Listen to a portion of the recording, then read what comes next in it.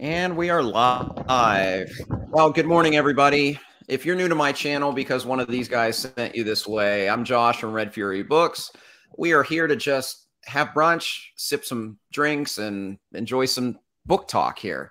This is the second episode here, and we have almost kind of a theme here. Three of us are at least living in Texas now. So Alex is kind of the oddball out there. Mike, are you born in Texas or did you move here? No, this is actually my 30th year in Texas. Moved here in 93. But I got here as fast as I could. That's a saying, right? Yeah, that's what we're all supposed to say. Yeah, I'm the same way. I'm a transplant too. I've been here 21 years, I guess. So wow. Same thing. But again, good morning, everybody. Welcome to our brunch and book chat. We're just going to go around the horn here and just talk about maybe what we're sipping on and what we're reading at the time. So Alex, what are you doing this morning? So I am just drinking a cup of coffee. And I am currently reading in the midst of two books. I'm like 200 pages into Storm of Swords because I wanted to get that started ahead of, I have some live shows next month for that. And I'm also 150 pages left in Fool's Quest. So the second to last book of Realm of the Elderlings, which is weird.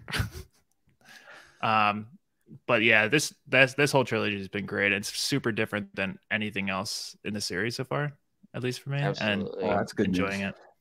Yeah, no, like atmosphere wise and tone wise, it feels very different than any of the other sub-series, which is even though they're the same characters, it feels like it's its own thing.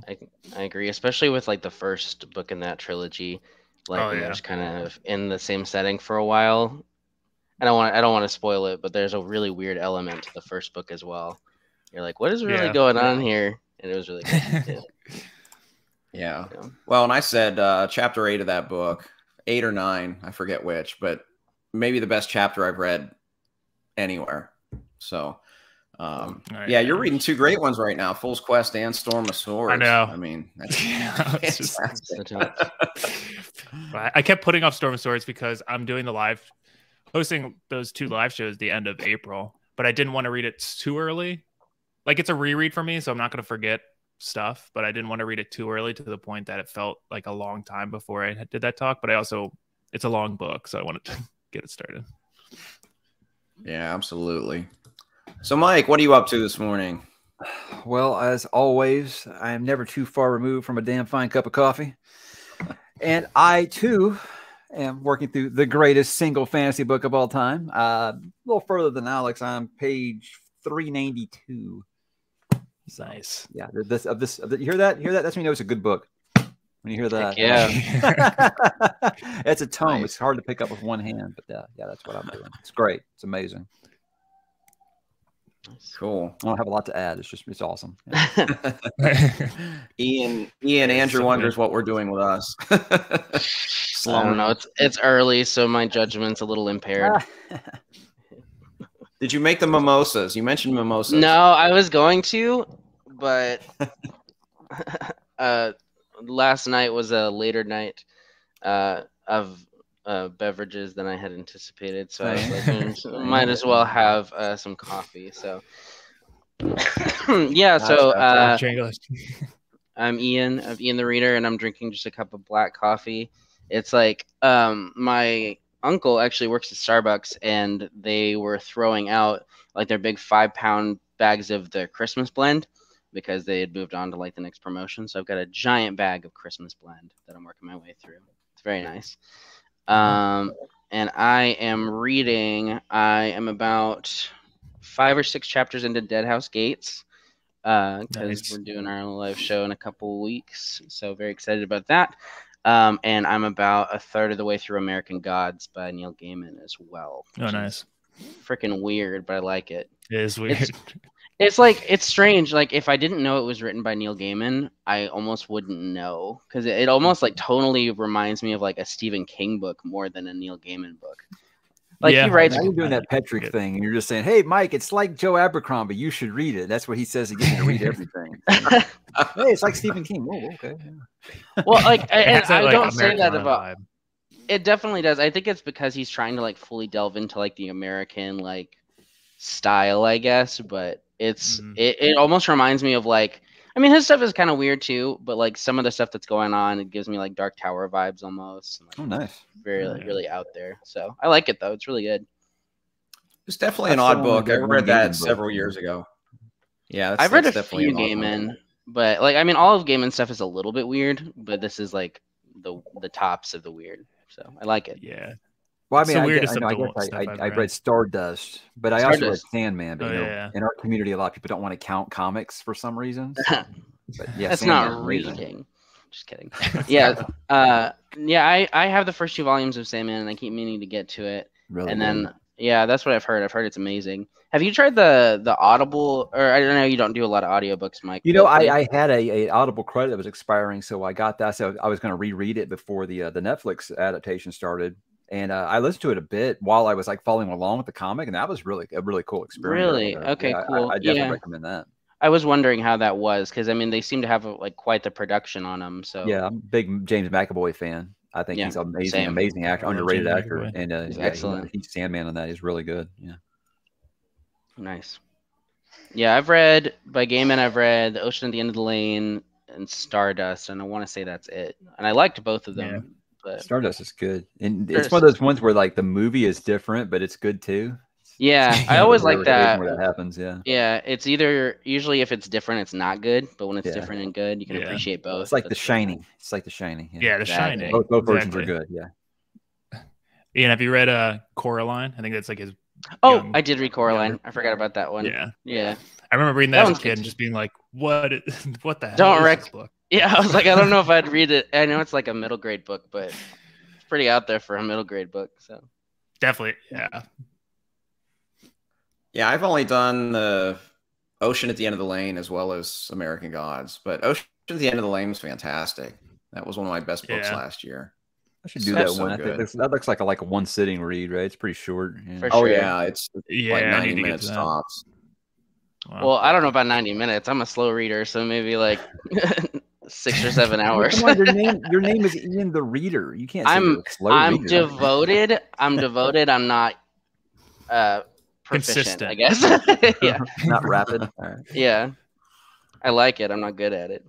That's good, because it seems like since BookTube's kind of gotten bigger, it seems like everything's like a race. How fast can I get through this? And I'm still like, I'm still never going to be that guy where I'm just like, let me see how fast I can get through this, I guess. You know, I kind of talked about it in one of my recent videos, but like I have a problem with that, because like I really like reading and slowing down and enjoying books, but I also get a lot of satisfaction out of like finishing a book. Sure. And so like, especially I'm trying to lean away from listening to audiobooks so much because it's so enabling. Like I'll just amp it up to like 2.5 speed. Right. And I'm like, oh, I've got an hour left. Yeah. When it's actually like 3 hours left, but like it feels like an hour.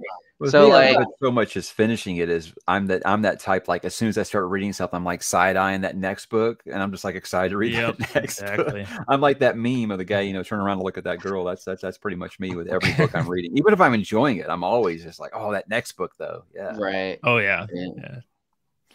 Yeah. I think we're all a little guilty of that. That's one. Tough. There's just so many books out there. So many books I want to read. Not enough time. Yeah, I agree though. Audio, you get great recommendations like nonstop, So it's rough. Constantly hearing of new books that you want to pick up, and then series. I have a spreadsheet for my TBR, and it's like I think last year it started with like 350 books are on the spreadsheet, and then I read like 120 books last year, and at the end of the year it was at like 400. Because so many recommendations, can't even keep up with that. Hey, as a finance guy, though, I admire that. You should all have an Excel spreadsheet of everything that you. That's what I was going to say. How do you plan so far in advance? I'm like, just kind of what I do in my career. So I just apply what I know. I just have the months broken out. Like, I can move stuff in, move stuff out, but I still like to say, exactly. Hey, this way I don't forget, because I'll have so many series I want to do, and I'll just forget. Those get buried. That too. I have like series I want to read. Yeah, Mike, didn't you have a video recently, Mike, about like series you want to read in 2024? Yeah, I was like, dang. And everyone's always like, oh, that's so early. I'm like, well, see, I put that one out to kind of get feelers, like, hey, feedback, and then like in the fall I do my these are the ones I'm definitely going to start next year. So it's really just kind of like looking for feedback. That's fair. I like that. Yeah. But yeah, you work in risk analysis. You do everything 12 to 15 months in advance. It's just normal. It's long range forecasting. There you go. I have a note on my iPhone with this month's TBR and a few ideas for next month. It's exciting. I can't. I try to do that, and then I tried to do that when I first started the channel, and I think I started like 9 book ones, and and half of those series to this day I still haven't finished. So I was like, I'm not going to do that anymore. I think I started close to 40 new series last year, and I only finished 2. That would stress me out. Yeah, I don't recommend it. There's so many book ones I want to read. And I feel like I recently, the last few months, I've read a lot of book ones, but I just really try to like cap myself on the number of series I have ongoing, unless it's something that I'm just like, you know what, I'm just going to not continue the series anytime soon. I'm not going to start any more series until I finish Realm of the Elderlings. And I'm like, ooh, these Ryan Cahill books look really good. Right. I was like the Mike Shackle books. I keep eyeing those now because my God, you're reading those, and I can't. I'm reading the last one in April. I can't wait. They're really good. Which one? I missed what you said. Mike Shackle's Last War. We Are the Dead. Yep. Oh, okay. Yeah. Dead. If you like First Law, I think you'll dig it a lot. Well, I haven't read First Law. It's on my. I'm planning on reading one a month this summer to do the first. You should get off this call and go pick it up by yourself right now. That's just my opinion. What are you doing here? Get out of here. Do you guys there's read? A question in the chat for you, Alex. How tall your tall guy read? I am 6'8". Wow. I'm telling you. In the U.S., which I don't know what that is in metric or anything. You just need to get it tattooed on your forehead. That way no one ever asks again. He's NBA yes, I played basketball. Yeah. But yeah. Hey, you gonna play us a song? I see a guitar back there. Someone's asking about your guitar. I know. I saw that. Do you sing and play guitar? Oh yeah. Right. What kind of acoustic is that? That is just an Alvarez. I have a Fender upstairs, like my dude. His channel's gonna blow up to like 30,000 subscribers overnight once he plays a song. He's gonna do a review in song format with a guitar. Boom, instant success. That would be pretty impressive. That'd be pretty crazy. Kind of fun. Yeah, I've played a bunch of instruments my whole life, so it's can't bring everything with me. I used to played a lot. Like my first instrument was piano. I don't have one of those here. That's at like my parents' house, obviously. So once I got into guitar, it was kind of like the easiest thing to bring to apartments. Jordan's got it. A review. I'll do one, but I'll do it for a book that I am not a fan of, so we can make it a little bit funny. Yeah. There you go. But turn into like an Adam Sandler type skit or something. Like the old SNL. Yeah. Quality. That's the content we're all here for. That's good. Alex, have you read Dark Tower, Alex? I have. Yeah, it's one of my favorites. This is like something that would be in Dark Tower. Some random dude singing, because that's just what Stephen does. Just like out of nowhere.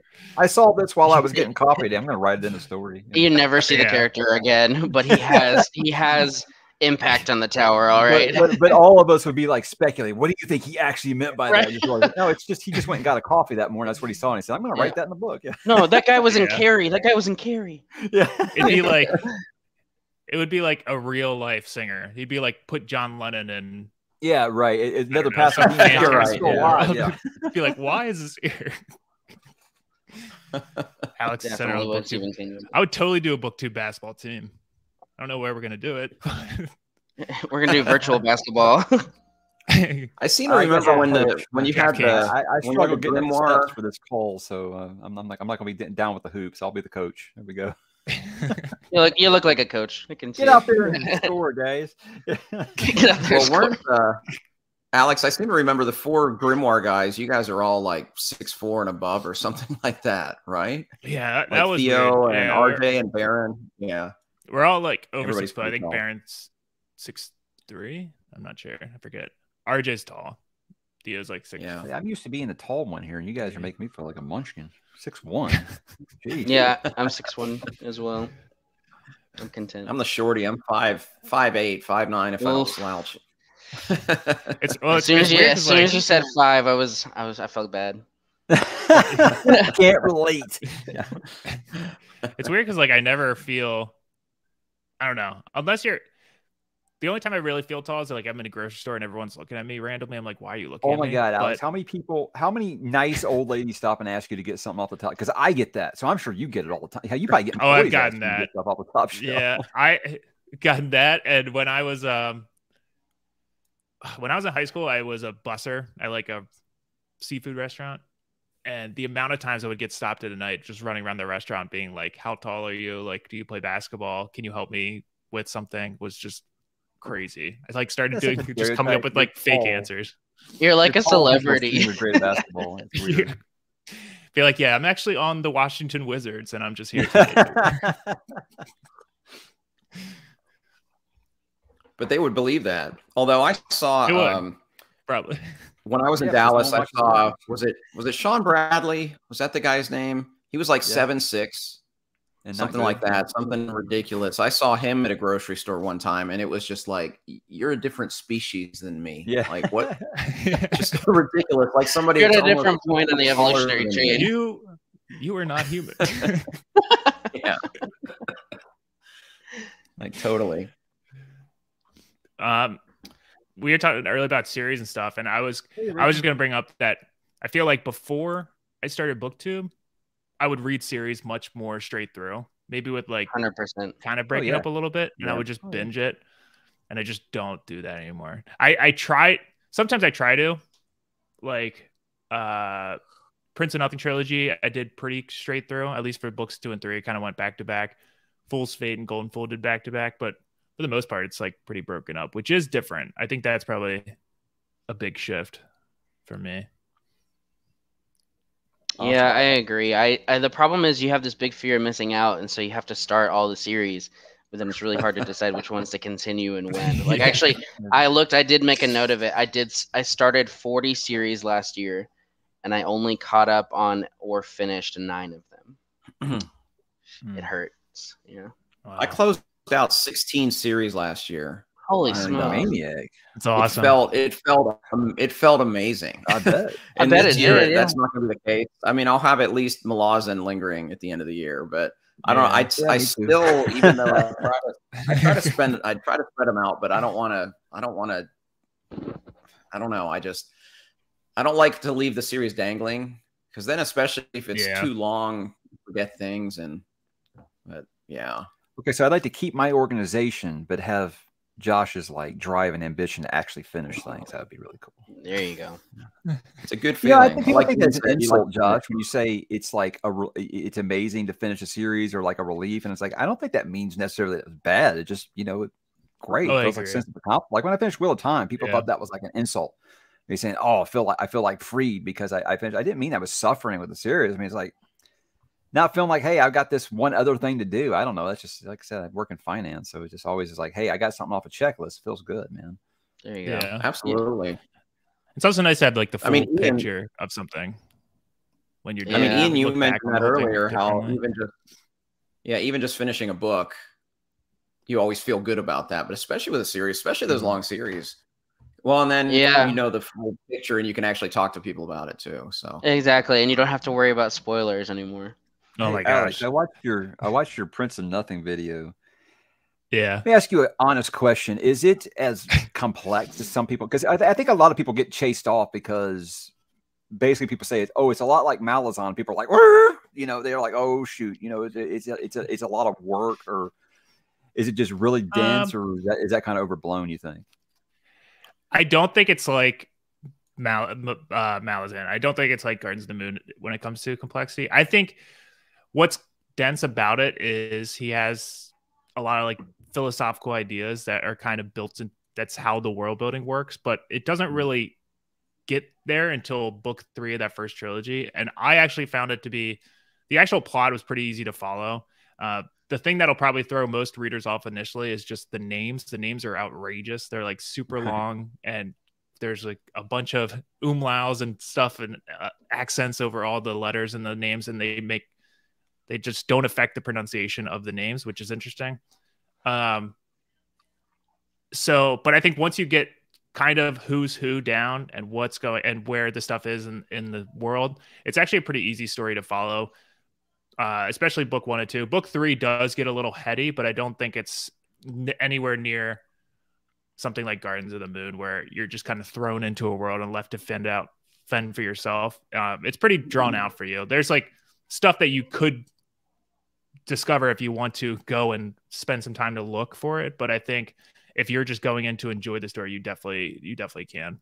And I haven't read the second series yet, but I've heard that goes into more abstract territory. So at least that's for what the RJ Prince of said Nothing right trilogy. there. Yeah, that's what I said. Yeah, that's what yeah. RJ So Prince said of Nothing there, is like, yeah, that's what I've heard about Aspect Emperor, and I'm excited for it. But yeah, Prince of Nothing I think is pretty straightforward, and I think it's nice that it's a trilogy because you can kind of just read 1 to 3 of those books and get a sense of it. That's who you want to read. Everyone is true. Josh, Not where'd you true. at on Malazan? Where'd you stop on Malazan, Josh? I just finished Dead House Gates like 3 nights ago. Oh, okay. So Yeah, that's way early. All right. Well, yeah. Well, the three of Yeah. us and Jordan are doing a readathon, read along. What'd y'all think of I'm Dead on. House Gates, or at least as far as you are? I'm only 5 chapters in. I loved it. I don't think there's very many books where I went from like loving it to hating it to loving it as many times as I did Dead House Gates. But it's my second favorite Malazan book that I've read so far. So I've read 7 of them. So. It was for me. I found Gardens of the Moon just probably more frustrating than anything. And but Dead House Gates, I enjoyed pretty much all of it. I felt it did drag a little in the middle, but the ending, the last 100 pages was ridiculously good. And it has me excited for the series for sure. But Dead House Gates was definitely a huge. I want like 3 out of 5 to 5 out of 5 for those first. Karim and Mako are like 2 of my favorite characters in the series. So yeah, awesome. I agree. I think like there was a part in the middle where I was kind of like, just felt like a lull, or my enjoyment was a little bit down. But then the last 200 pages were just ridiculously. Hey, there's good. Madison. And I've also heard from a lot of notorious people Malazan quitter, and like sold her book the next day that she quit. Oh my god, that's bold. That's real bold. Did she stop Did she stop after 2? Is that what you're? I know. I think she got like 6 or 7 and she quit. Yeah. Wow. That's well. You definitely know if the series is for you at that point. I would hope. Yeah, maybe it's a I don't think I'd ever do a why you should read for Malazan. It's gonna be like, hey, if you're interested in Malazan, here's what I think you might like. Yeah. I think Philip and AP for you. I mean, it's an incredibly ambitious series. I don't want people thinking I'm insulting it. I'm not. I'm just saying it's not for everyone. It's definitely not for everyone. It's funny too. Like when we were talking to Philip about it, it was very much like it felt really exciting, and like I was very pumped up about it. And then when we got on with AP for our Gardens of the Moon chat, I just felt like, oh my gosh, I know nothing about the book I just read, because he's such like a wizard with it. I was just like, I've read where was that in the book? I've read Dune 13 times. I'm sure if I talked to AP about it, I'd be like a deer in headlights. Be like, he's a wizard, man. It was enlightening, but also like, dang. For Dead House Gates, we'll have we're getting Alan on, and so that'll be a different conversation than what we had with AP. But I think it's gonna be a lot of fun. And Alan, from what I've heard, Alan is really good at hyping up a certain part of Dead House Gates, which I won't spoil. But I'm excited for that one. Thing with Alan, you gotta be careful. He'll just blurt out spoilers like it ain't no big deal because he's so amped up. But and make him do his Krupp voice when you talk to him. It's the best. Oh, I definitely will. Let's start it off. I'm gonna have him introduce himself in his Krupp voice. I don't do the audio. He did that voice from the audiobooks for me apparently, and I was like, wow, I don't think I could have listened to that. So. But it's funny when he does it, like the camera starts shaking and stuff. Speaking of Alan and audiobooks, I see you have The Way of the Dan over there. Mike, have you started it yet? I haven't, because it's part of that readathon we're doing on Keymark. Yeah, so I haven't started that and the final Percy Jackson with my kids. So we're starting those on the 1st. Yeah. Hey, which team did you end up on? Mike, which team did you end up on? Golden Bards, I think. Golden Bards. Okay. Which I'm on Derry's team. I'm on Tories. Okay. Cool. But yeah, I'm saving Way of the Dan till I now. requested to be on Tori's since she was the one who invited me, but apparently she's just way too popular, so they put me on Taylor's team. I think I'll be okay.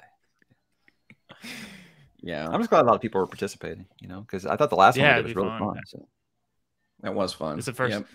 It's the first one I've I mean, done. it was really fun because my team won, so you know. Oh yeah, that makes yeah, that sense. wasn't fun. That makes it a lot more. My team did not win. No, it's okay. Same. It's okay.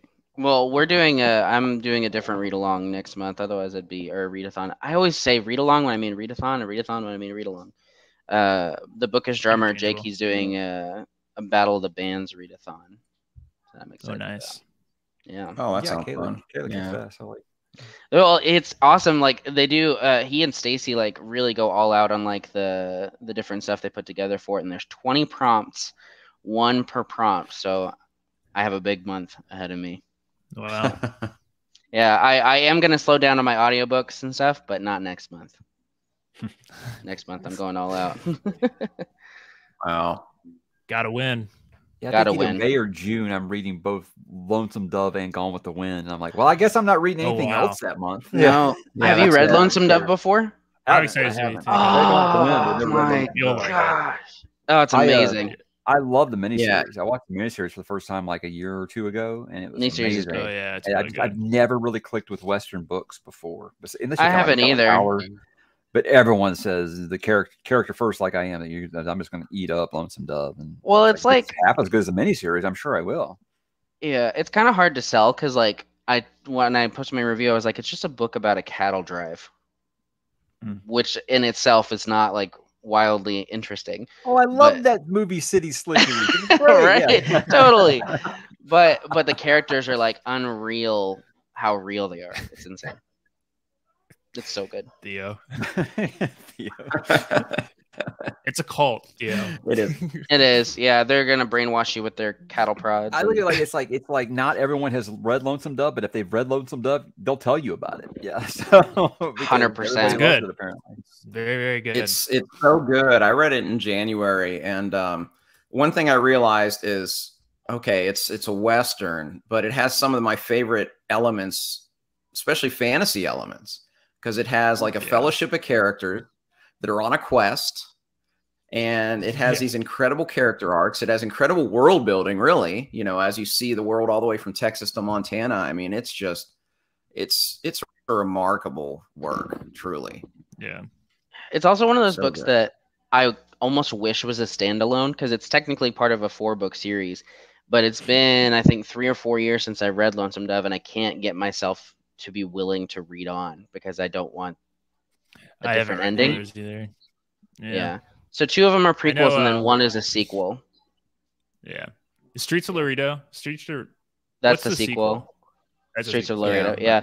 But I read the flap on it, and it reveals some of the fates of some of the characters, and I was just like, nope, can't read that. Not gonna happen. So yeah, I'm treating Lonesome Dove as a standalone. You know, if should. I just love it so much, I can't get enough. I'll go back. I'll do that. But right now, I even put it on my standalones I want to read video, because for all these years before I had a BookTube channel, I thought it was a standalone. I had no idea it was part of a series.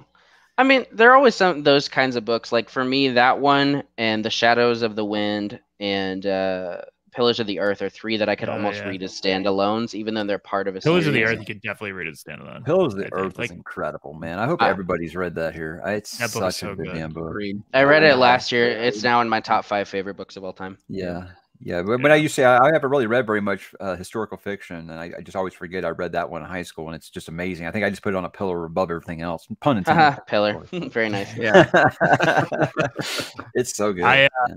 I love that one. I read the sequel, World Without End. Loved that, but I haven't read any of the others in this series. Well, and I know he's coming out. I've read all 4. The third one, The Column of Fire, is probably the only one that I don't put up with the rest. But the prequel that came out last year, The Evening and the Morning, fantastic. So good. I own that one. Yeah, I read the prologue, and then there's a new one, and I was like, "Whoa, this is cool." There's a new one coming out in September, The Armor of Light, which will be kind of the 5th one. This one's set in the 1700s. So basically, it's there will be an installment in Kingsbridge every 100 years with this next one. So cool. So in theory, I couldn't think you like couldn't you just like read them in any order? I guess because I mean it's all different characters and everything. Or is there like you a could, build but up? I don't know. Scott's read here. We got to pillars, read and in then you probably publication read- order, right? But no, I think you should start with Pillars because it's so good. Yeah, amazing. I would definitely. It blew my mind. I started a war about the publication thing in my Narnia video, so apparently. Well, Some agree yeah, with me, some actually, agree with after that. Everybody so- has their own Narnia order. So, Mike, after watching your video, I went and searched on YouTube. I forget there's a channel I found, a guy who's exclusive to Narnia, and he has a great video about why the publication order is the best.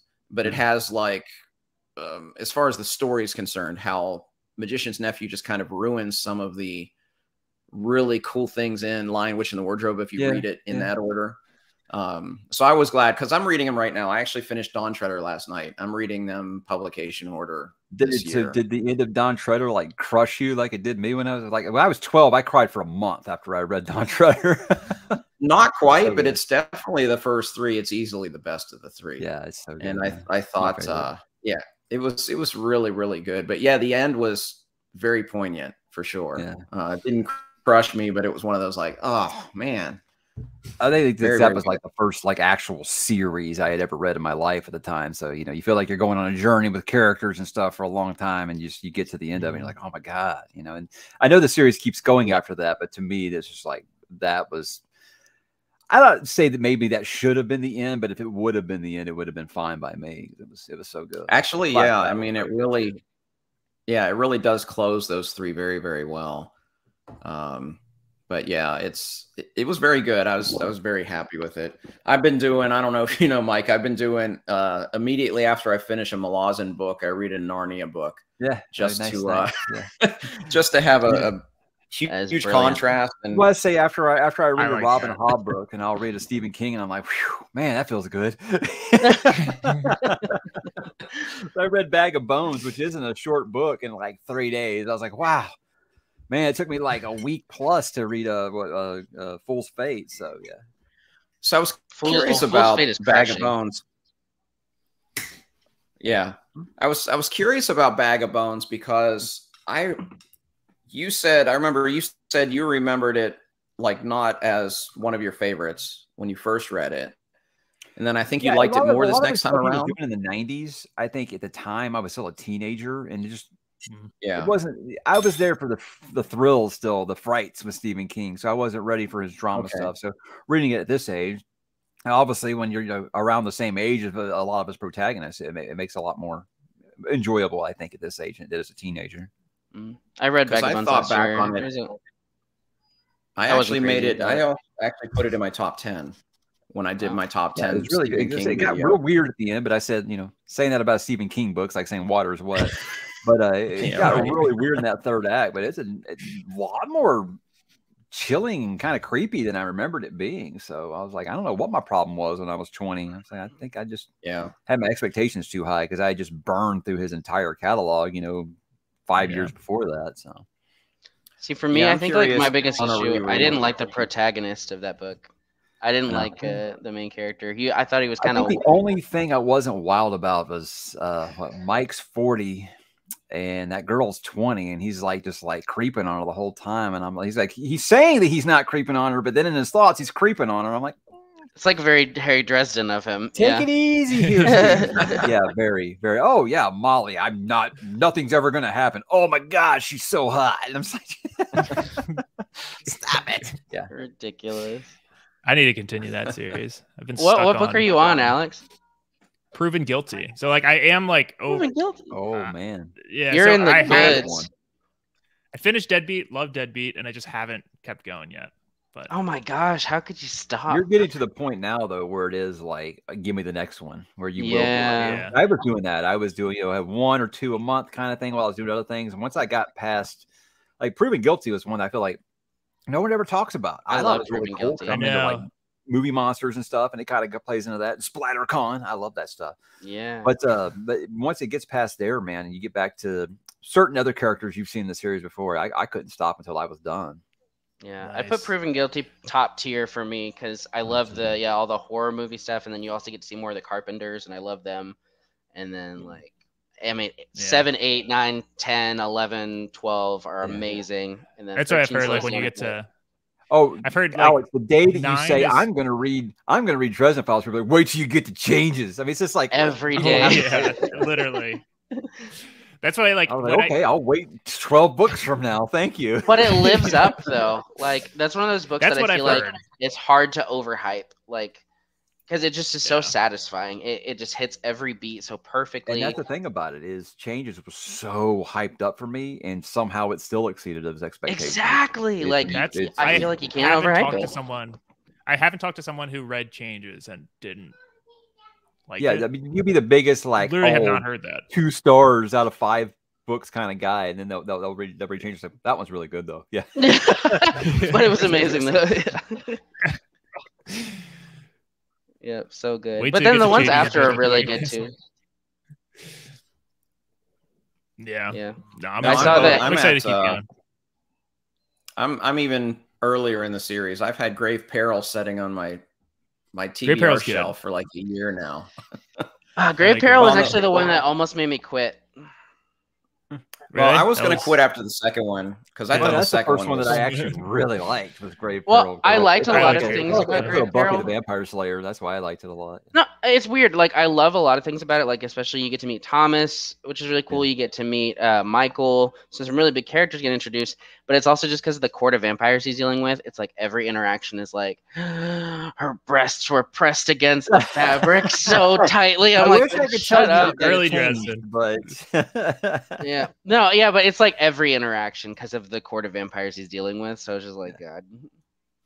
Yeah, Summer Night's good though. Summer Night is excellent, and then you got he has a good one. What's after that one? Death Masks. Death Masks. 6 I didn't like that much. Death Masks is where the series like took off to me, to where I was well, like, I think that's when you meet Butters too. Oh, Nicodemus. Yes. Nicodemus is my favorite. Yeah. It's awesome. I could talk Dresden all day. Like I got obsessed with it in 2020. Dresden. That's what you need to do. Well, like it's like my life's goal to get people through Dresden because like I got into it in 2020, and then I got both of my brothers to read all of them, my dad to read all of them, and like I'm trying to get everybody in the world to read all of Dresden. Well, tell Tori. Tori's in the comments saying she's never going to get to it. She said she listens to the chats, but doesn't. And especially like if you do the audiobooks too, because James Marsters just does an incredible job as the audiobook narrator. Yeah. And Jim Butcher's finally working on the next one. He posted an update. He finished the first chapter. I was pretty excited. I messaged him and told him, "Hey, you still got my email? You know, in case you need like a test reader, right? You need a beta reader? I'm there, bro. I would do that for you. I need somebody. I need somebody to put together a Dresden Files spoiler chat because I could talk all day long about Dresden. I feel like I'm so far removed from it. They'll just talk about it on the Discord sometimes. I'm like, I don't remember that because I think I read like the last 15 in like 3 months. So I mean, so much of it bleeds together. But I usually remember pretty good what happens in each book. But they'll talk about like really, really like nitty gritty stuff. Like, no, it's not like World of Ice and Fire for me where I could tell you all this stuff. And it's like my comfort reread though. I feel like now that I've read all of them, I can just kind of pick and choose which one I want to reread, and I'll just go back to it all the time. That's cool. Yeah. Oh, Tori, you're hurting me. This is like you saying you haven't read the Red Rising sequels. Gosh. Oops, that's me. Wait, Tori hasn't read the Red Rising. I've only done sequels? 3. I picked on Tori because she's like the biggest Red Rising fan in the world, but I've only read 3 of the books. Oh my gosh. Okay, I don't blame her though, because the ending of Morning Star is so perfect that like you know what else is perfect, Ian? Star Wars: A New Hope. You know what came after that? Empire Strikes Back. So I was like, tell people you're stopping because you like the ending of movie 1. I know. You know? I think I think the sequels are better. That's what I've heard, and I am. There's so much. Good. I love you, Tori. I'm just messing with you. Yes, I do hate the way you've read Dresden, Jordan. It's Kyle's fault. Kyle told her that she could skip books, so she skipped like 3 or 4 books and went to Deadbeat. Your first mistake was listening to Kyle. Okay, that is your first mistake. Didn't he skip like 6 Wheel of Time books? Did he skip like 6 Wheel of Time books? He did. Man. He went from how is this making? He went sense? Fires of Heaven to Gathering Storm or something wild, like book 5 to book 12. Yeah, that doesn't even compute. Wow. He was like, I know. I want to check yeah, he's like, I want to see Brandon Sanderson's take on it and see if I like it. And then he, I talked to Kyle about how he misled Jordan in that way. He's like, I'm not about this orthodoxy around this, Ian. Think for yourself, bro. Take the red pill. Okay. But then he had a good point. He was like, it was skip Dresden books or never read another Dresden book. I did a solid service. Yeah. Jordan was about to put down the whole series. And so he was like, just try. I guess. And she'll probably go back and maybe she'll go back and reread. Wait, hold on. She said I read 1, 5, and 7. So it wasn't even one skip. It was like two. Oh, missed God. Grave Peril, which has some important stuff. Like I'm gonna throw up. Summer Night, which is awesome. I like Summer Night. Oh my gosh. That's hilarious. Yeah, I can't comprehend that. That would be great because you won't have a 4-year wait between book 5 and 6 like I have for Red Rising. I'm rereading them right now. I am too. And I'm actually getting. So Jordan and Kyle and RJ have been reading them for the first time as I've been rereading them, and it's just nice. We all read Golden Sun this past month, and their reactions were so satisfying. Because when we finished Red Rising, they were all like, "Oh, it was good, but I have a lot of issues with it." And I'm like, "Yeah, just keep going. Just hold on." Yeah, like it'll change. And then I don't know. I think Iron Gold is not really talked about that much, but I love Iron Gold, and I love Dark Age too. It's just the multi. I've heard Dark Age is incredible. Awesome. Dark Age is probably the most messed up non-Joe Abercrombie book I've read. So wow. Yeah, Dark Age so is. Good. It's not just a clever name. It's apt. Yeah, it really lives up to it. I feel like Red Rising is like the perfect series to introduce somebody to like adult sci-fi because of the fact that like the first book really sticks to a lot of like young adult conventions, and then you're hooked on the characters, and then like it gets darker and more deep themes and things like that, and then you're hooked. So yeah. You talk about watching everybody, all the first time readers' reaction. I remember when I got my wife to read the trilogy, and I knew she was getting to a certain part in Morningstar, and I just sat at the top of the stairs, like watching her on the couch read, just to see her reaction. It was so good. I love doing that. It was worth it. I think that's the first book since Song of Ice and Fire where I would just like, I'm there for people's reactions, which then turned into watching the reactions on the show. Where I was like, I'm not saying that I wasn't upset the first time I read these things, but I get way more joy out of watching you guys get hurt by these things now. Yes. Right. I was like during reading Golden Sun this past month. I was just like waiting for people's reactions. See, that's how I am with changes. I'm like, text me as soon as you get to the end. Like, give me a live update. And Brent both think that the sequel books are better in Red Rising than the original trilogy. I'm excited to get to those. I really am. Oh, because I feel like it opens the solar system up a bit more. You kind of stick between, just to Mars and back and the moon, and you go out to the the gas giants and stuff in the sequels. And I love that, all that stuff. Yeah, and it's also cool to see like what happens next after, like a big revolt type plot line. It's always nice to see what happens next. That sometimes authors that you have to pace yourself on. I try to avoid that personally, just because I feel like I'll get burned out if I read the same author 6 or 7 books in a row. So I usually try to pace it out a little bit. Yeah, there are very few books or authors. Actually, I was actually like that with Murakami. I read like my first 12 Murakami books in probably like 2 months. So I just couldn't get enough of his stuff. But actually the one I'm really pacing myself is actually the back catalog of Robin Hobb, all of her Megan Lindholm stuff. I'm going to just sprinkle those here and there. I don't want to run out of Hobb books. So I'm slowing myself down on that. She feels like an author that like is done writing, but she's still alive and like she posts writing updates sometimes. I wonder what she's going to do next. A few months ago, she posted one that was under her. She said she was writing under. It was like from her Robin Hobb account, and on her Robin Hobb site, writing update. So people were like, "Oh, she's writing something under Robin Hobb." Well, since I've got her whole series in a matching set now, I'm sure she'll put out an extra Realm of the Eldlings book, and it won't get hardback only. Hardback only. I'm sure that's what'll happen now. So because it's all about it's all about people ruining my book collections. 100%. Or it'll be like a quarter-inch taller than the rest of them or something. Oh my gosh. Yeah. Daniel, I don't have that one yet. The only non-Realm of the Elderling stuff I have that short story collection, The Inheritance, and then I also have Wizard of the Pigeons, which I read earlier this year. And then we're reading Soldier's Son. There's a whole bunch of us doing that. Scott and a bunch of others. We're reading that June, July, August. Those 3 books. Okay. I might join because I'm going to finish Assassin's Fate next couple of weeks. So that'll be a good gap, I think. Got a little miniature back there. Oh, super. Yeah. This is my son. Miss that age. Mine are gargoyles now. So. I've got a 4-year-old and a 1-year-old, which lucky. Yeah, lucky. It's nice. It's hard to do anything, but it's really nice. Yeah, like that's why I was almost late. Like I was running around like, here's your snack, here's your TV show, I'm gonna go.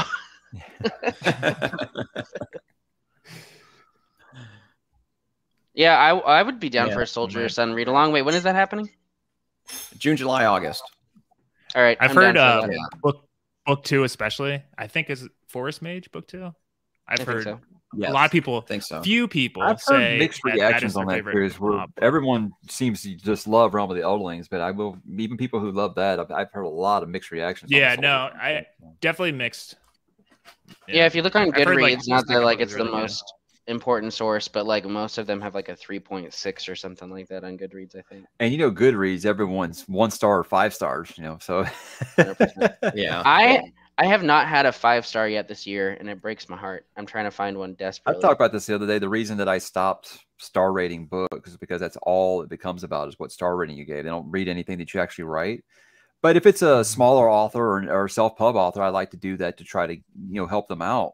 So I did that for Mike Shackle, and I gave it 4 stars because I give almost nothing 5 stars. I say it has to be like one of the greatest books I've ever read for me to give it 5 stars, and that pisses everybody off. So, of course, all the comments were just about, wow, your review is really positive. Why not 5 stars? And that's all it became about. I was like, this is why I stopped doing this. I remember why I stopped star rating stuff. For that reason right there.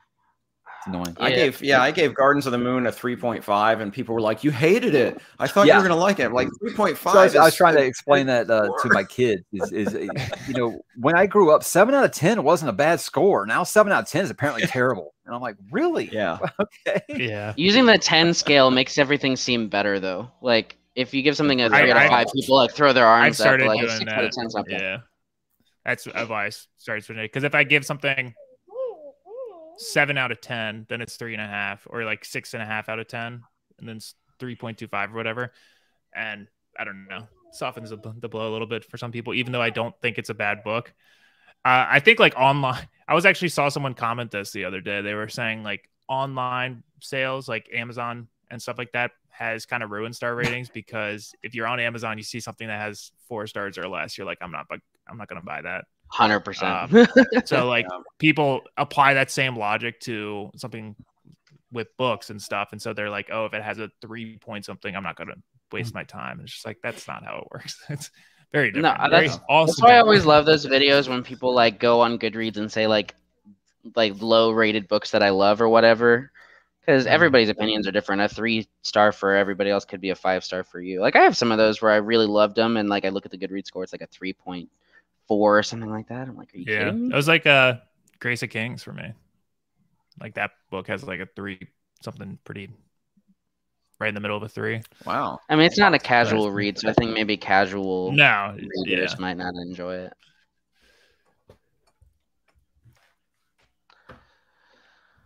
I'm worried. 5-star strumpet. I want to be that. I miss the days when I could just throw a 5-star at everything, but it's not been happening lately. Well, I do mine based on just my general enjoyment level. So if I love reading a book, I give it 5. And a like is 3, and then anything in between. So, and I'm fine with that. I just wish people would be fine with my grading scale. Like, well, that brings down the average on Goodreads. Like, well, that's not my fault. That's Goodreads' fault for having that system. Sorry. Well, and that's the thing. Everybody's scores are going to be subjective, so they don't mean the same thing. And I think that's where people struggle with it. Yeah.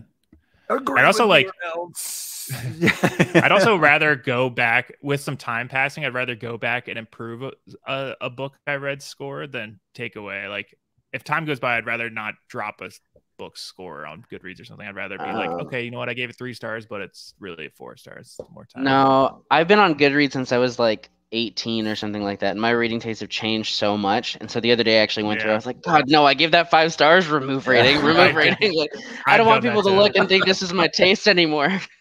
I like straight up remove books that I'm like, I read these 10 years ago. This has 100%.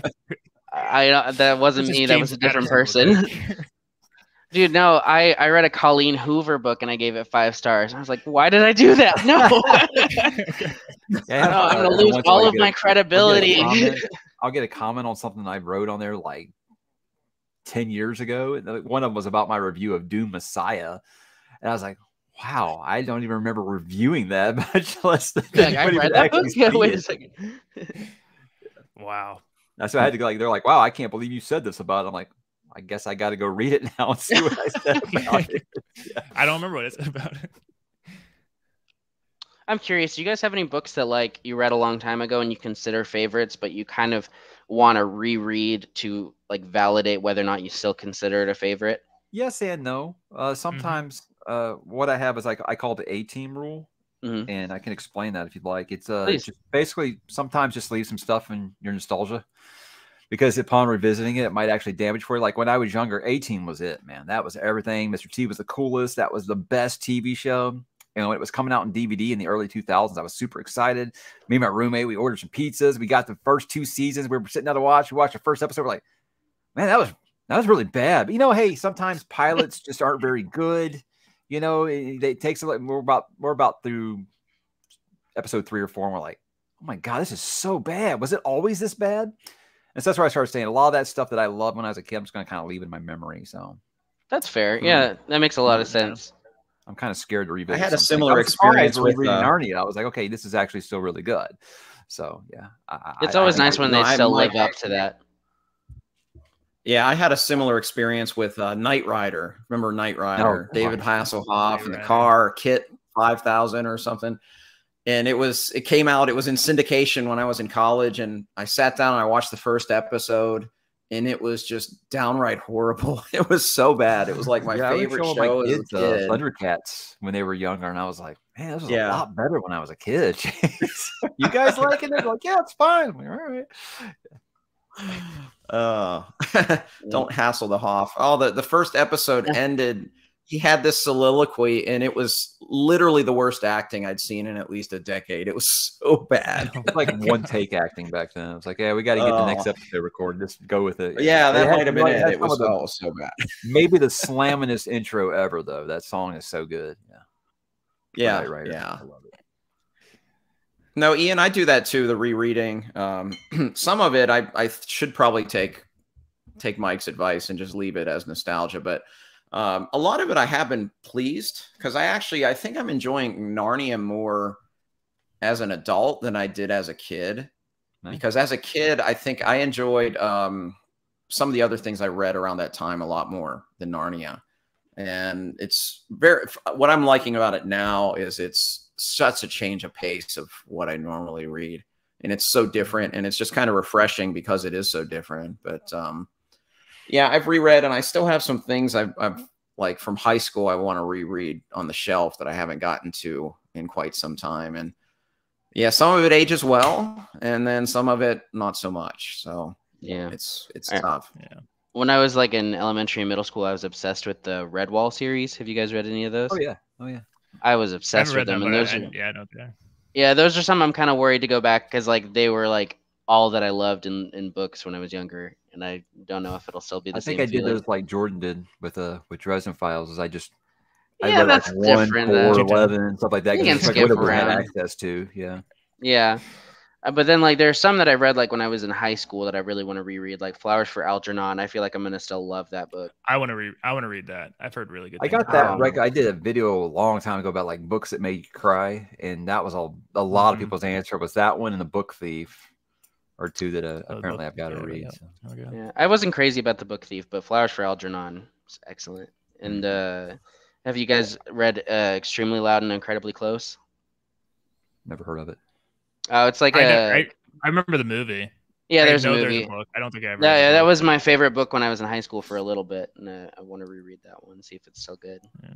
But thank God my tastes have changed. I used to only read like YA. I mean, I was a YA, so I guess it makes sense. But Right. Okay, so now Scott, I need to go check this out. I've seen it. Oh, they're very fun. Yeah, they are.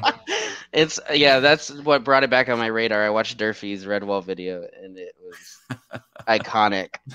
Man, I could watch his videos forever. I wish I had his just not nonchalant attitude. Like he always says, like, I'm not gonna link it in the description. All you have to do is type in my name and the name of the book, and magically it appears. I'm like, man, I gotta stop making it so easy for people. Go to the search bar, type in Brian Lee Durfee reviews. Yeah, I love it. I love it so much. And he also like doesn't edit at all. No, he's the best. I love him. Yeah, I'm gonna edit that. Have you guys out. all read? Have you guys all read his books, Forgetting Moon? No, I haven't. I haven't finished the third book because I'm just an awful person.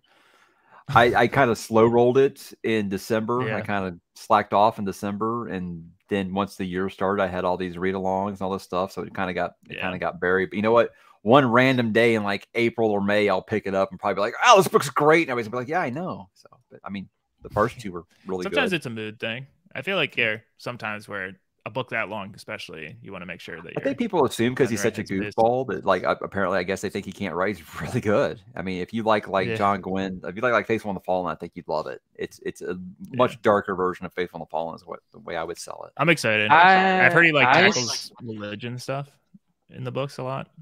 What's that? Always really interesting. He tackles a lot of like religious conflict. Oh yeah, the in-world religion. Yeah, it's well. real big, yeah. in like Song of Ice and Fire kind of way. Yeah, very much. Yeah, that's awesome. Somebody in the comments mentioned a book called The Builders that is like Grimdark Redwall that I've heard is really good. Have you all read that? Redwall. Yeah, there it is. I've been meaning to read it for a long time. It's not very long either, I don't believe. But and then Esme said it was really good as well. So that's a double stamp of approval. Yeah, I think the first Grimdark book I ever read, and it's not sold as Grimdark, is Watership Down, because I think I was in. That is Grimdark. Cute, fluffy bunny. Oh wow, it's a murder show. Okay, great. Yeah. I can't believe they're letting us read this in 6th grade. Yeah, that and Where the Red Fern Grows. I'm like, were they trying to desensitize us kids or something, or they're trying to like traumatize? Oh my gosh, Where the Red Fern Grows is heartbreaking. Why do they let little people read those books? My gosh. It's been 30 plus years. I can't even think about Where the Red Fern Grows without getting emotional. So yeah, fuck that book. Fuck it forever. Right? Yeah. It's great. It is a great book, but oh my god, don't read it. Well, there's so Where the Red Fern Grows. There are multiple traumatizing scenes. I tell people all the time, oh, there's no book that can make me cry. I'm like, well, if you read Where the Red Fern Grows and you don't cry, you might be dead. So that's actually another one of those that I've been meaning to read, because I remember I read it like 3 times when I was in elementary school. I think it was like 5th grade, and I haven't reread it. But you read Where the Red Fern Grows 3 times? Do you hate yourself? I loved it, and yeah, I guess I did hate myself. Bring on the pain. Oh man, that book was just my god! I just remember we were reading it out loud in the classroom, and even the teachers crying, and I'm like, what are they doing to us? They're trying to get you in touch with your sensitive sides. Make sure they're trying to weed out the sociopaths. That's what they're trying to do. They have little cameras. They're like, all right, who's not crying? Remember, who's not crying? Like the class bully was over there, just like sobbing into his shirt. It's like, Jesus. I remember. Do you guys remember the movie? I think it was like My Dog Skip or something. It reminded me of that. That movie just any dog thing like is gonna get me. I remember what was it? Marley and Me came out, and I was like, I already know how this movie's gonna go. I'm not gonna see it. Oh yeah, and sure enough, I heard that's what happened. I was like, nope. Good call. Yeah. Channing Tatum actually had a movie come out called Dog like last year. Oh, I actually did want to watch that. I was like, is there any bad stuff that happens with the dog? And they were like, no. And I was like, okay, I'll watch it. It was really good. I have not read Art of Raging in the Rain is another one. Wow, Alex, have you read Dead Inside? Apparently, you don't get emotional over books. I do get emotional. I don't like. It's hard for me to straight up cry when I'm reading, but I absolutely get emotional. Like Fool's Fate. I'll tell you, Jade Legacy. Assassin's Fate I mean, I'm sure I've told you my experience with Assassin's Fate. Assassin's Fate penultimate totally chapter. Because I felt, the penultimate chapter is there's so much heft and so much weight in that last chapter that like there's a final chapter that's like an epilogue, which is like 2 or 3 pages, and I couldn't read for like a half hour because like I didn't understand words anymore. Because that last chapter of Assassin's Fate just different with how with everybody else. Because Fool's Errand got me like that. Fool's Fate. Fool's Errand got me. Fool's Errand got me, but Fool's Fate, no. Golden Fool is the only like one that isn't emotionally traumatizing in that trilogy, and even that one has some moments. But no, I don't really cry in books very often either. Like Kyle gives me a hard time for it because I read Hyperion. And there's a particular segment of that, and he's like, "You're a dad, dude. You should have been weeping." I was like, "Sorry." That one crushed me because I called my kid's name is Alex, and I call him Alex Gator, and so that one story did get me a little bit for that reason. But as far as like ugly cry, no. I mean, Where the Red Fern Grows might be the only one that ever got me that bad. As an adult, I haven't. End of Dawn Treader. Crying right now. I'll definitely choke up, and I'll get teary-eyed sometimes, but I can't name a time where I've like had tears coming down my Esme said in the comments, I wish I was a crier, and like I feel the same way because I feel like people who like cry in books a lot, like they just get a different experience out of it that I'm missing out on. Like I'm just like, am I not connecting to this enough? Like one of those about like Jordan cries every single book. If you spend a long time with these characters and it's just coming to an end, that'll get me a little bit. Like that's why I'm like Realm of the Elderlings might do it for me. The last book in the New Jedi Order in Star Wars, it was like it wasn't really an emotional book. It was just like, to me, it felt like the actual end. And, you know, Star Wars had been my religion since I was like 3. So, you know, I felt like the end of all those major characters I love. So that'll get me more, I think, than just something traumatizing. Or I think I've just become desensitized since reading so much grimdark now. I'm like, if a character dies, I'm that sucks. Dang, I hate that. That's it. Then I move on. You know, but if it's an animal dying or like the end of a journey, that'll usually get me a little more. I actually do like that about Malazan. There's that focus on, you know, there are worse things that can happen to people outside of death. And so it like raises the stakes of, character dies in books. It can be written in a way that doesn't affect you at all as a reader. You just be like, okay, next, keep going. And some other things can happen to them that don't involve death that could actually really devastate you. So it's interesting. Yeah, Jordan cries every single book she reads. I can see you ugly crying in Fool's Fate though. There's a particular moment between Fitz and the Fool that just that's is traumatizing to me. Yeah, I can't even talk about it because that's spoilers. But I've heard people Jordan, you really need to prepare yourself for Assassin's Fate. Okay, my wife and I were reading all of Realm of Elderling together, and she's obsessed with the series, but she won't let us read the last one, so I still haven't finished Assassin's Fate because she doesn't want it to end. No. I know. We read all of them in like a 6-month span. We read all the other 16 books in a 6-month span, and then I keep asking her like every month. I'm like, can we read Assassin's Fate now? Talk to Derry. That's what she rereads so that there's not off the band-aid. My wife does that. She'll read like a 12-book series and be like almost done with the last book and just stop because she doesn't want it to end. And I'm like, that's so weird. It's crazy. Yeah. Oh my god. I actually picked up finish it. Yeah. I picked up Assassin's Apprentice just like off the bookshelf the other day and just read like the first chapter, and I was just like, oh my gosh, this is the nostalgia is so real with that series. On a reread. Yeah. Yeah. I mean, especially because you follow Fitz for so long. Like, I think I'm a lot like Jordan because I read the acknowledgments to Assassin's Fate and teared up a little bit. The dedication page. Seriously. I think she doesn't she dedicate it to Fitz and the Fool? She dedicates it to the Fitz and the Fool. She says, my best friends for 20 years. And I was like, oh. I mean, Fitz and the Fool are truly like probably my favorite like duo in any books. So you've got like Fitz and the Fool, Frodo and Sam, Gus and Call from Lonesome Dove, and that's it. Those are probably my top 3. That's a good video topic. Yeah. Best literary duos. There you go. Bridge to I mean, Fits in Terabithia. the Fool are like a whole. Oh, Bridge to Terabithia. That is emotional. They That shouldn't one. let kids read that too. Never read it. Yeah, but It's that was actually more like it holds up. I read it in like 2021, and it holds up. So I'm gonna get a Never refill read that coffee. one. Be right back. Yeah, Dead House Gates had was a much more emotional book than Gardens of the Moon. Gardens of the Moon was just kind of like all over the place and fun, and I was also trying to figure out what was going on. Because I just thought it was easier to follow the story, so it was easier to connect with them with it emotionally. So I think that was a big part of it, at least for me. But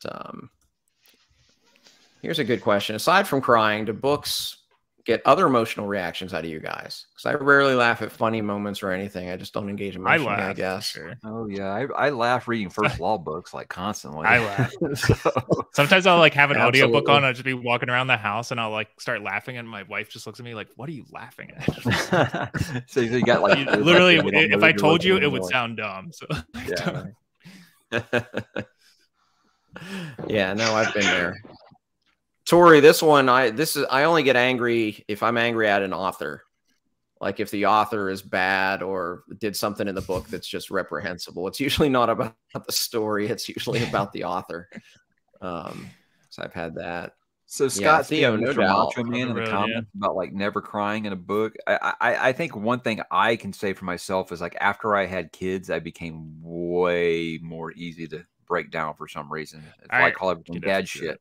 So a book like The Road, yeah, that fucked me up bad because I had just had a kid, and that really really messed me up. So yeah, I think that does play into it a little bit. You're smart, Scott, and you never had children, so good job, buddy. Maybe that's why you're broken in that regards because you're smarter than me. So I read Pet Sematary right after my son was born. Oh my god! Yeah, I do not recommend that. That book, I was like, yeah, that book scared me for, it scared me for the right reasons when I was a teenager. It scared me for the wrong reasons as an adult. I'm like, oh my god. That's and it's so well done because of that, because like it hits on two different types of terror, like the terror of like something truly horrifying, like a zombie cat, and then the other terror of like losing a loved one. Like it is very effective. That book probably deals with grief better than any book I've ever read. So. Yeah, book's so good. But I don't know, Josh is like a traitor. Stephen King was his guy. And now he's all Robin Hobb this, Robin Hobb that. Hey, Robin Hobb is his favorite series. No, Robin Hobb, Realm of the Elderling's your favorite series. Josh is a real big, what have you done for me lately type. I get it. You're out with the old and with the new. It's cool. He'll find some other author down the road, and he'll forsake Robin Hobb too. Josh is my top 10 author list. King was still number one on my list. Yeah, but again, this series, your favorite series is Realm of the Elderling. Yeah, Realm of the Elderlings has surpassed Lord of the Rings as my favorite. I'm curious then, what is your favorite Realm of the Elderling series, and what is your favorite Realm of the Elderling book? Fits in the Full, Assassin's Fate. That's what I was guessing. Really? Okay. Yeah. I need to read Assassin's Fate. I'll do Life of Traders, but Fool's Errand is my favorite book that I've read. I've read 9 so far. But Life of Traders is fantastic. Life of Traders is so good. I mean, we talked about it for 2 hours last week. From beginning to we didn't get to talk about everything we want to talk about. I think it's the most consistent of them. I would say. And I mean, but the thing is, I love Fitz and the Fool more than any other characters in the book, but Live Ship Traders might be my favorite trilogy. Yeah, it's so good. Yeah. That's valid. That's the one I desperately want to reread. That's the one I desperatly want adapted. Be so cool. Oh, yeah. No, I would love a Realm of the Elderling. And I don't mean this as an insult, but I mean, like, I feel like that's the only ones I've read that have enough meat on the bone to make into an adaptation. I agree. I actually would be terrified. All, the experience, I think, with the Fitz books, whereas that one actually has like a real cohesive plot, a lot of moving parts. I think you could do a good adaptation. Do like a nice Black Sails kind of adaptation of Life of Traders. I think it could be great. It would be excellent. Yeah. I also feel like absolutely the magic system of Farseer would be kind of hard to adapt, like the wit and. Theo, don't put down Stormer Swords. Theo, I'm not going to convince you to put. Yeah, down that's Stormer not an Swords argument. for fucking anything, man. That's my book. I'm going to say put it down. Ship of Magic. You don't want to rush to that book. Stormer Swords. just read it, and Ship of Magic will be there when you get back, and you can enjoy Ship it. of Magic's so good though. It's amazing how many people thought I wasn't going to like Live Ship because I didn't like Assassin's Quest. Like, yeah, it's completely freaking different. Assassin's Quest, other than the Rain Wilds book, Assassin's Quest is my least favorite Realm of the Elderling book. I will say though, I mean, you're not there yet, Ian, but after finishing the series, that's the one I'm most curious to reread. Because a lot of that does play in the very end. Okay. And I've heard that. And it's kind of like everyone with Malazan talks about rereading Gardens of the Moon after they finish. Assassin's Quest is the one I want to reread most after finishing it all. But yeah, but I would agree. It's definitely a lower, probably a bottom 3 for me out of all. My biggest issues with it, like the pacing in the beginning and then the ending is just very anticlimactic, I felt like. Like, there are some aspects of it that are good, but, I mean, never mind. I don't want to spoil for anybody who hasn't read it, but... It's definitely slow. Yeah, but I still love it for a lot of other reasons, so... They're talking about for sure. Greenbone adaptation, and I couldn't agree more. I think I would love a Greenbone adaptation. Could be so good. Yeah, we brought it up on your stream the other night, is that this probably isn't the comparison people want to hear, but the Shadow and Bone series on Netflix, which is leaps and bounds, guys, better than the books. Okay, leaps and bounds. All right, but they do an adaptation of Six of Crows in there, and it's very gangster, street level, like Prohibition era kind of style. I think that team should make Greenbone, and it would be amazing because that's the feeling that I get while I'm watching that portion of the show. Really, really good. I would almost like to see like a Greenbone Saga adaptation, but like a prequel or something to the actual books, like a different generation or something like that, like set in the same world, but like in the past a little bit more. I can't remember the name, but like the guy that was like the shit in that culture for the Mountain Clan, or not the Mountain Clan, for No Peak. Yeah, they were talking about the one that was like like about him or something like that. Pretty neat, yeah. I'd love that because the world and the magic system is just really cool. So I feel like there's a lot of options. I think the next game, I don't know, the one I want to see adapted most, adapted it right, would be Faithful and the Fallen. I think that could probably be as big as Game of Thrones if they did it right, if they got the right showrunners. First Law is the one I want to see most. Oh, sure. I mean, I just don't think they would do First Law faithfully. There's no way they would do it faithfully. I think they would change the ending, and they would change some other things. God, oh, so good. Yeah. HBO could pull it off, though. That'd be it. HBO could. HBO That's basically where I'm at. HBO, Apple TV are like. I don't trust anybody to do fantasy except for freaking HBO at this point. They're the only ones that seem to understand. They can't be stopped. They've got some excellent content consistently. So, I mean, I have my problems with the Last of Us adaptation, but everyone else seems to think it's amazing. So obviously HBO's. I haven't finished it, but I think HBO is probably the most consistent creator out there. I mean, if they just think about, I can't even count on two hands. Like if I tried to my top 10 HBO shows, it would be a struggle, probably. Really would. So, I mean, rewatch. I've just started watching Curb Your Enthusiasm like this week, and I'm just in tears laughing. I'm a big Seinfeld fan. I never watched Curb I love Seinfeld. Yeah, I've watched a little bit of Curb, but like literally like the first episode, I'm like, this feels like a really uncomfortable Seinfeld episode with a lot more bad language. I'm here for it. Curb Your Enthusiasm is very funny.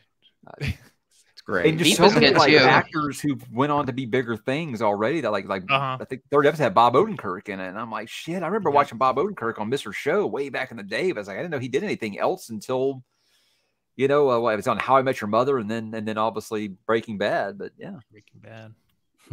Yeah, so I'm looking for. Hey Al, thanks for the seasons of this. Awesome.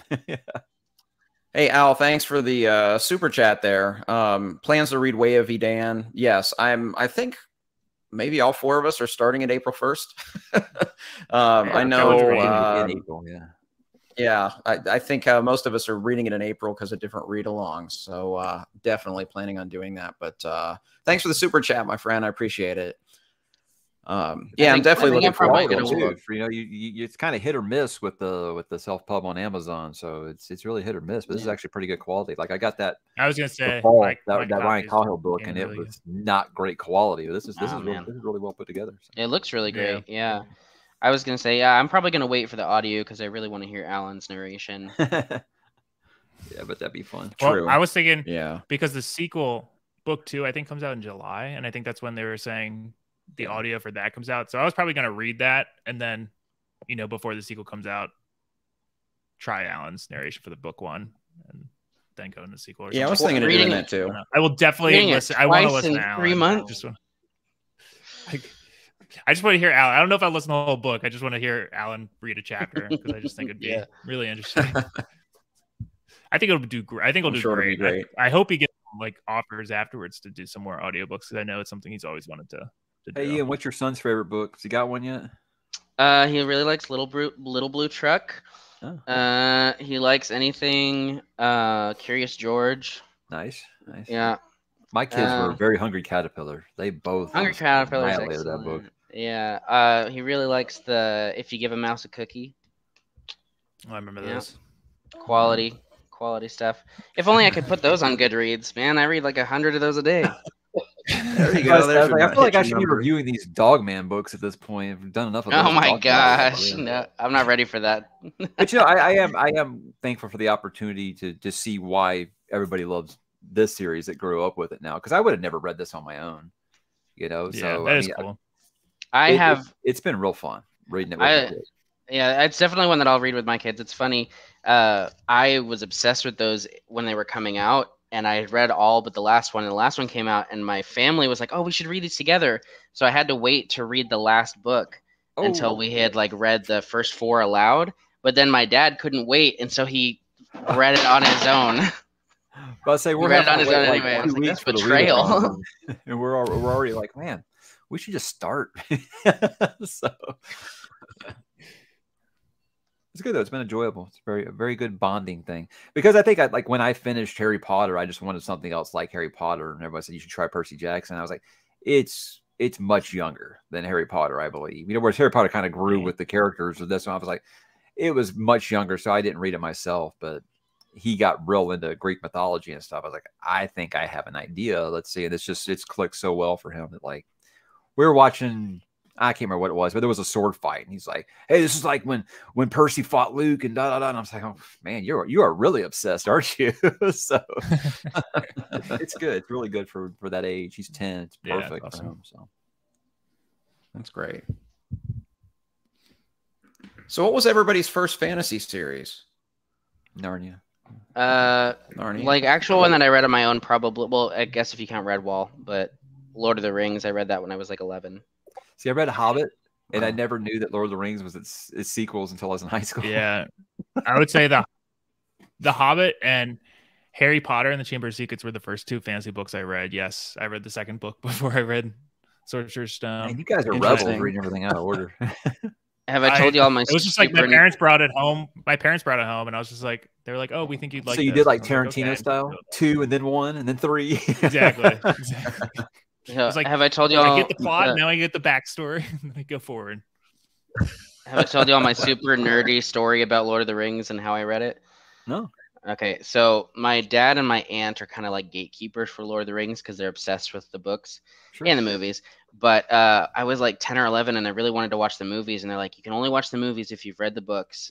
And they were violent, and they didn't want me to watch it yet because I was young. And I was like, oh, I really want to watch them. And they're like, all right, you have to read the books, and you have to pass a quiz on them. And so I read, no, hold on, man, it gets worse. I read the Lord of the Rings trilogy. I was like 11, and I really loved it.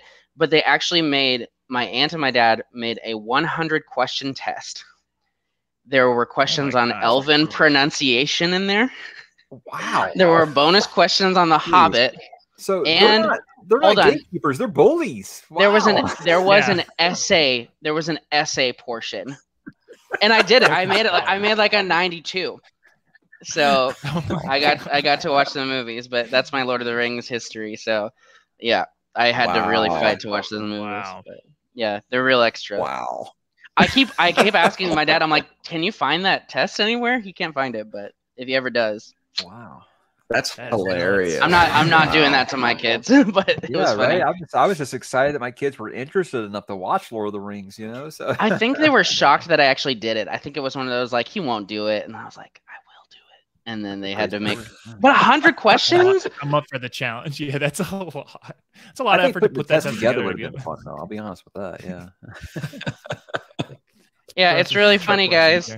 I'm just glad I made an A. All right, I made an A. It was not an easy test. They didn't believe he didn't actually read the books. Yeah, if they ever find the test, I'm gonna have to like do a live stream and have everybody take the test with me. Nice. Oh, that'd be so funny. So there was my one of my best friends in high school. His sister was a few years older, and one of their English classes had to read Gone with the Wind. And, you know, that's a chunker of a book, but a great book. And of course, she read the book, but everybody else watched the movie.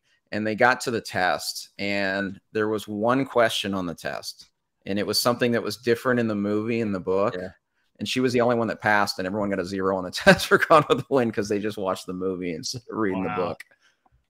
That is cruel. It could be the 3rd time that I read Gone with the Wind. I've never read it. Is it? I mean, if it's the 3rd time, I'm sure it's amazing. It's real good. Yeah, I mean, it's a snapshot in time, so there's gonna be people who have problems with it, obviously. But I'm like, think about the time period it's talking about here. I was like, you don't read books that take place in the 14th century and think that they're, you know, up sexist, right? Yeah, right. You know, 1,000 years ago, people were probably pretty different. So yeah, I think it's amazing, but I can see there's people who are going to have a problem if anybody reads it, but I think that's just silly. I'm real big with Bradbury. It's like, you know, we got to remember where we were to see how far that we've come, kind of thing. So if you go into it knowing, yeah, there's gonna be some things that, you know, might seem insensitive, you just got to think about the time period, you know, kind of the same shit I get about Lovecraft, you know. So yeah, Robert E. Howard, same thing. Because I know I'm slowly reading through a lot of those short stories. I've read all the Conan stuff. And yeah, there's a lot of things that nowadays, like, you wouldn't write that, but you just have to take it in the lens of when it happened and just try to gloss over it as much as you can. It's harder in some of the stories than others, you know, like some of the racist aspects of the writing in the Conan stories. It's okay because it's a different world, but when you're reading Solomon Kane and it's an Englishman and all of that, it's a little harder to overlook it. But, yeah, they can just, you know, don't worry. If you guys are annoyed by that, I'm pretty sure like within 5 years, I'll put out some edited version like they're doing with, you know, Smile Doll and stuff right now. So. They're going to do that with I liked Rob J. Hayes' take on that. To be like the most safe books ever. Why are you editing those? I have no idea. So, yeah. No, I like the Rob J. Hayes had the take on it. It was like, here's a way to advertise your IP that nobody talks about anymore. So you're going to saying that, you know, that was the way to do it. Like, oh, we'll do this, and then everyone will start talking about it, and then there will be renewed interest in it, and it kind of works. I don't know. This is what you're doing to try to sell out your back stock of hard copies. Is this what you're doing right now? So people are like, oh, we got to get the, you know, got to get the unedited version. So I'll get Timothée Chalamet's new Wonka movie. Get hyped up behind it. That'll probably be good. I think so too. I don't know his director. I don't know. The original's so good.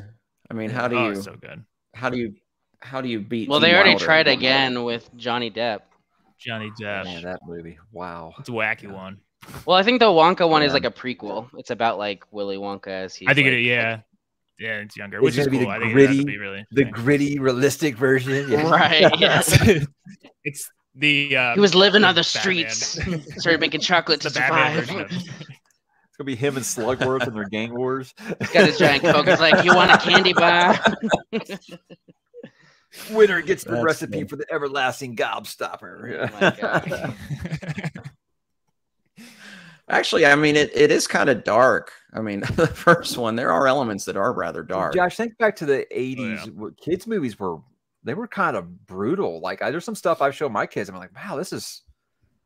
Yeah, it's amazing that we ended up the way that we ended up, because I'm like, look at the Never-Ending Story. That's a fucked up movie, man. They made us read Where the Red Fern Grows. Come on. Yeah. There we go. I tried to do the back in my day, they were harder. I was just like, they weren't scared to scare the shit out of kids until, you know, up until like the early 2000s. I think they were still just like, yeah, scare the shit out of these kids. You know, it's good for them. I know when Jaws came out, it came out as PG.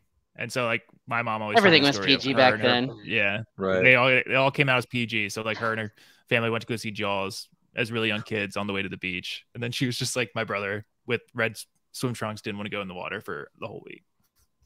I was like, I don't blame Oh, him. understandable. look, I watched Jaws, I think when I was like 7 or 8, and I'm 44 now, and I still don't like to get in the water. So people are like, "Oh, the shark looks fake. It looks real enough to keep my ass out of the water." Right? Swimming pool or nothing for me. Yeah, I have general like anxiety about being in like deep water where I don't know what's down there. I'm like, oh my Yeah, gosh. I already have fear of the ocean, but that didn't help. Yeah. Yeah. I get it. This kind of circles us back. Black Cauldron and the Chronicles of Pride was actually my first fantasy series that I read. Oh, I remember this. I read the Nice. first 2. I saw the animated movie, which was dark. Yeah. Fantasy I didn't know it was books. Honestly, I thought it was just. I didn't thought it either. was just an animated movie. I didn't know it was books. Wow, how about that? Yeah, no, I think there's it's kind 5 of middle of them. grade. I actually reread those. Yeah, there's 5 of them. I actually reread them last year, and they're actually quite good. The 4th one I would dare call existential, and I liked the ending of it.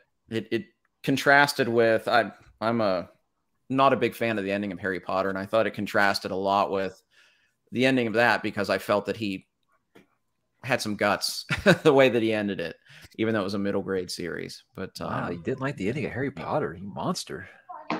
Yeah, that actually, if it would have stopped at the epilogue, I might not have disliked it as much. But like everything in that epilogue was just. Oh no, me and my wife to the day still make fun of that epilogue. It's like I don't know why that's epilogue there. can go. Everything else was great, but yeah, no, the epilogue was awful. We hated it. Yeah. I mean, take that out, and I can live with it. I mean, there's still aspects of the last book that I think she. Come on, Albus Severus. Come on. Yeah, like I was just like, this just seems really forced. Like actually, yeah, like that is the worst name in fantasy. Albus Severus. Come on. Yeah, horrible. Oh yeah, and this one, Cursed Child, that's like literally one of the worst books I've read in my lifetime. I heard so many bad things about it. I was like, I'm just gonna let that series stay where it's at and not read this. So I have it because I buy everything Potter related, but I still have yet to read Cursed Child just because of the feedback I heard. I'm not gonna put myself through that. It's horrible. Absolutely horrible. Nope. Is it like shots fired? Sorry, Grindelwald bad? Well, I didn't see that one. Oh, you're lucky. I didn't see that one. I only saw the first. Same. Yeah. Fantastic Beasts movie. Yeah. I've seen all of them. It was fine. We had a good enough time with it that we did want to see more. And man, they completely wet the bed with 2 to where we didn't even watch the 3rd one. Now I think it's just done. They aren't even going to make the 3rd one is slightly better than the 2nd one.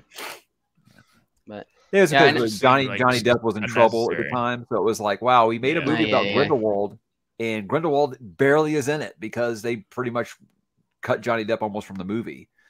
So I was like, wow, okay, well, maybe you guys should just like can this one. I don't know, but it's easy for me to say here. It's a bummer because the first one was a lot of fun. I really liked the first one, but I know. Like we want to make 5 movies, and I'm like, you don't need to make 5 movies. Just make. Here's the deal. If you're going to make 5 movies, you need to have a plan. I think that's what was the downfall of the new Disney Star Wars. They didn't have a plan for we're going to make a trilogy. Exactly we have no idea where it's going. And that's not. You got to have. It was like Telephone. Well, if it had one director at the very least, Like I really I like The Last Jedi, but it just messed everything up. Now you're the monster. I like The Last Jedi. Okay, I like The Last Jedi as a film. I don't necessarily know if I like it as a Star Wars film, but I like the themes. I like the cinematography. I like the throne room scene. All that was great. Love that. There's some quality in there. I think I've successfully expunged it from my memory at this point. So let me remind you of it. We open upon. Just kidding. I swore to myself after The Last Jedi that I will never watch a Rian Johnson film the rest of my life. That's what I felt. Everybody's like, Knives Out's really great, and I'm like, don't care. Yeah, which is weird because I love. You guys haven't seen Knives Out? Great. Yeah. So. I haven't seen the second one. Oh my god! I'll tell you, it's one scene. No, it's one scene in Last Jedi that made me swear him off, and it was the lightsaber toss. You say what you will about Force Awakens, but the last scene of Force Awakens is incredible. Yeah. And then he turned it into a piece of cheap slapstick. Like that which was like showed me that he had no respect like for an SNL skit or something. Yeah. Yeah. How did you make it through the rest of the film? That's like the opening scene. I know. 2.5 Yeah, hours. it didn't matter. It was done at that point. Yeah, it was done because it showed me that he had no respect for the material that he was making. So the best thing about those movies is it validated the prequels and made them actually like good movies in hindsight. Actually, yes, this is true. I was talking to somebody the other day, and Revenge of the Sith, like, it's top tier Star Wars. I think, love that personally. movie. I like grew Revenge up with the the Sith is prequels. incredible. With the prequels, I always felt like, look, George, incredible mind.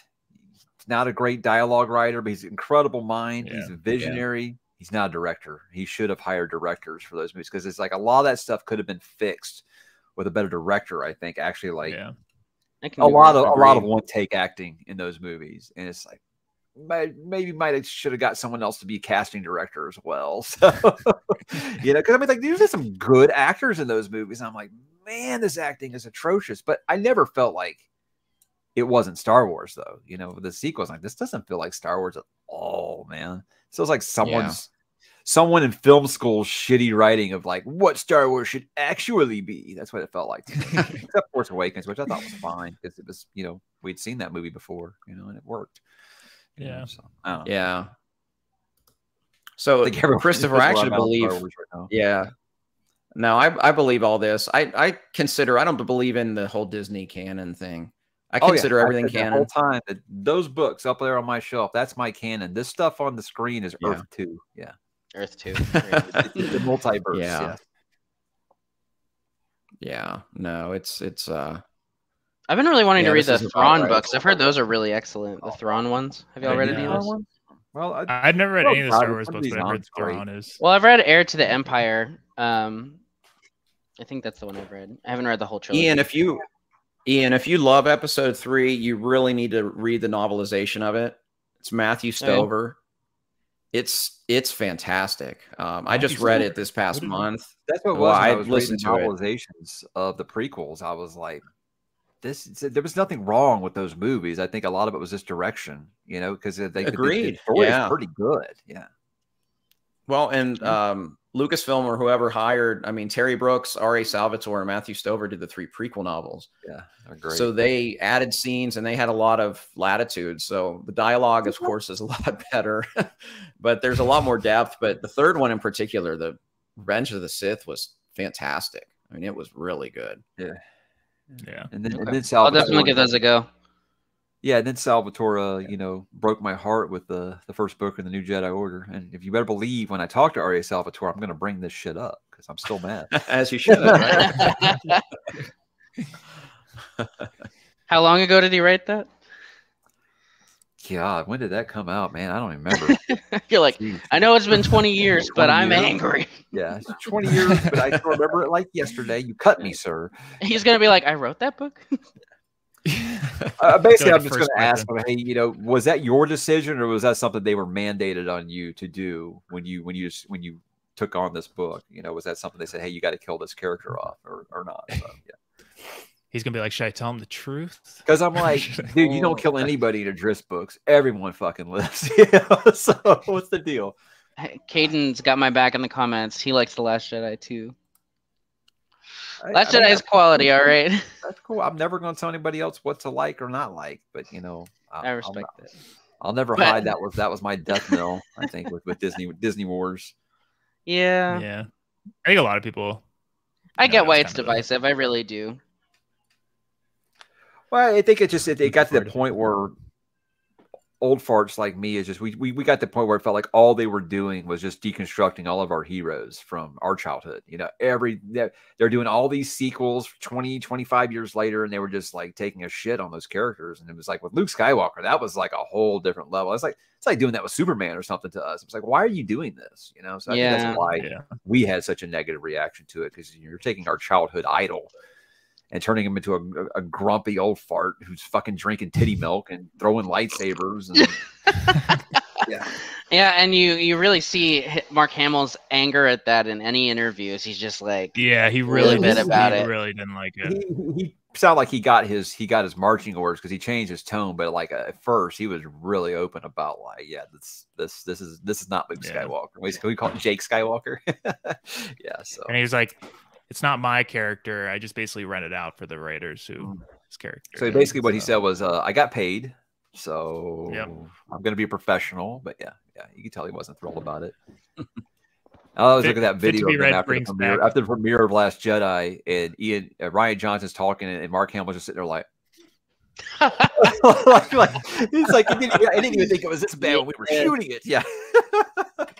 So. I was going to say, because Fit to Be Red brought Red Rising back up again. I said that would be a good adaptation. They did it right. Oh, sure. Even if you could even just do the first trilogy. I mean, I would love to see it and everything, but it's like a pretty closed story if you wanted to make it. Have you guys watched The Expanse? How was that? Oh, love it. I love it. I mean, I watched a few episodes because I love the show. Yeah. I watched a few episodes, liked it, and now I want to read the books first. At least a few of them before I keep going with the show. But which way should you go? I mean, is it always? Well, the reason is it always books first? Like to read the books first. Yes. So then I can complain about how they fucked it up in the adaptation. Not really. But I just like that. I like to read the books first. Feel like it. You already kind of know some things about the character that obviously internal monologue you can't do on the screen and stuff. So I've always preferred to do it that way. But The Expanse, after the first season, I read the first book, and the first book goes past the first season. I was like, I feel like I'm spoiling everything on the show. So I said I was just going to kind of keep along with the show. Now the show's done. I'm only on book 4. So I still haven't read any. Same. Yeah, that's what I want to watch the show and read the books, but it's one of those like I don't know when I'll get to the books, but I really want to watch the show. So yeah, I don't know. I'm excited too because like after Sun Eater and Red Rising, I'm like looking for another space opera type story. I will say the great thing about the show is that it has Avasarala on the show the whole time, and she's MIA like every other book, and she's like the best character in the damn series. So, in my opinion, and she's just so good on the show. So, yeah, I would say that's one thing that I think that the show has going for it better. Nice. Well, are they writers on the show? The Daniel Abraham and that's what I thought. Okay, it's awesome. Yeah, but their powers combined, they are James S.A. Corey. They're like Voltron when they like combine together to become like one mega writer. James S. and A. Corey. Wasn't it the rumor that they're the people that if George never finishes the books, they're the ones that'll do it? Well, they were Ty Frank was basically like his assistant. And Daniel Abraham obviously already has several fantasy series that he's written.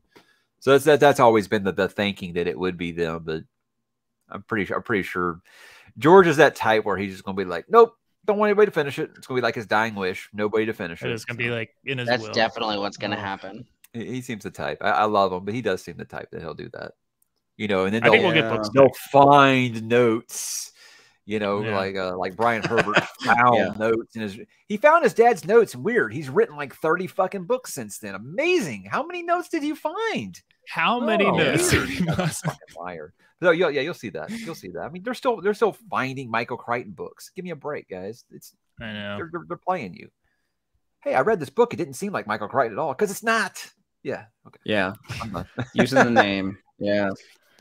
Well, I saw they did that with like somebody finished the Asimov Foundation series because it was, the ending is kind of open ended, and then he wrote the prequels and same deal. And I don't think Asimov had anything to do with it. They just tacked the name on, and then somebody else wrote the book, somehow got permission to write the book. And that actually happened with Hitchhiker's Guide to the Galaxy too, I think.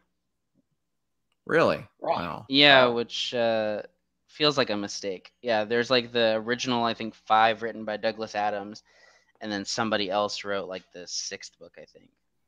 No, I need to fact check myself. It's like wipe that from the canon. That's why you still buy the collection. It only has the 5 books in it. yeah. There's one called And Another Thing, written by Owen Colfer. That's book 6. Yeah. Owen Colfer. It's like I think you were Artemis Fowl. Fowl. Read any of the Conan books, not by Robert E. Howard. I'm like, why would I do that? Why would I do that? I have. I don't think I'll ever read the Dune books that aren't. Frankly, I have the Robert Jordan ones. I do have the Robert Jordan ones on the shelf that I haven't read yet because what I heard is he's the only like worthy successor. And I read what's it called? Warrior of the Altai, which was one of his Robert Jordan's early books. and it was totally giving me Sword and Sorcery Conan vibes. So that really made me interested in reading his Conan novels. I've heard that a lot. People tell me that. We'll see. I have the omnibuses about Conan. Yeah. Josh, have you read Gemmel? Yeah, I have those omnibus. What's that? Have you read Gemmel yet? Yeah, I read Legend in January, February.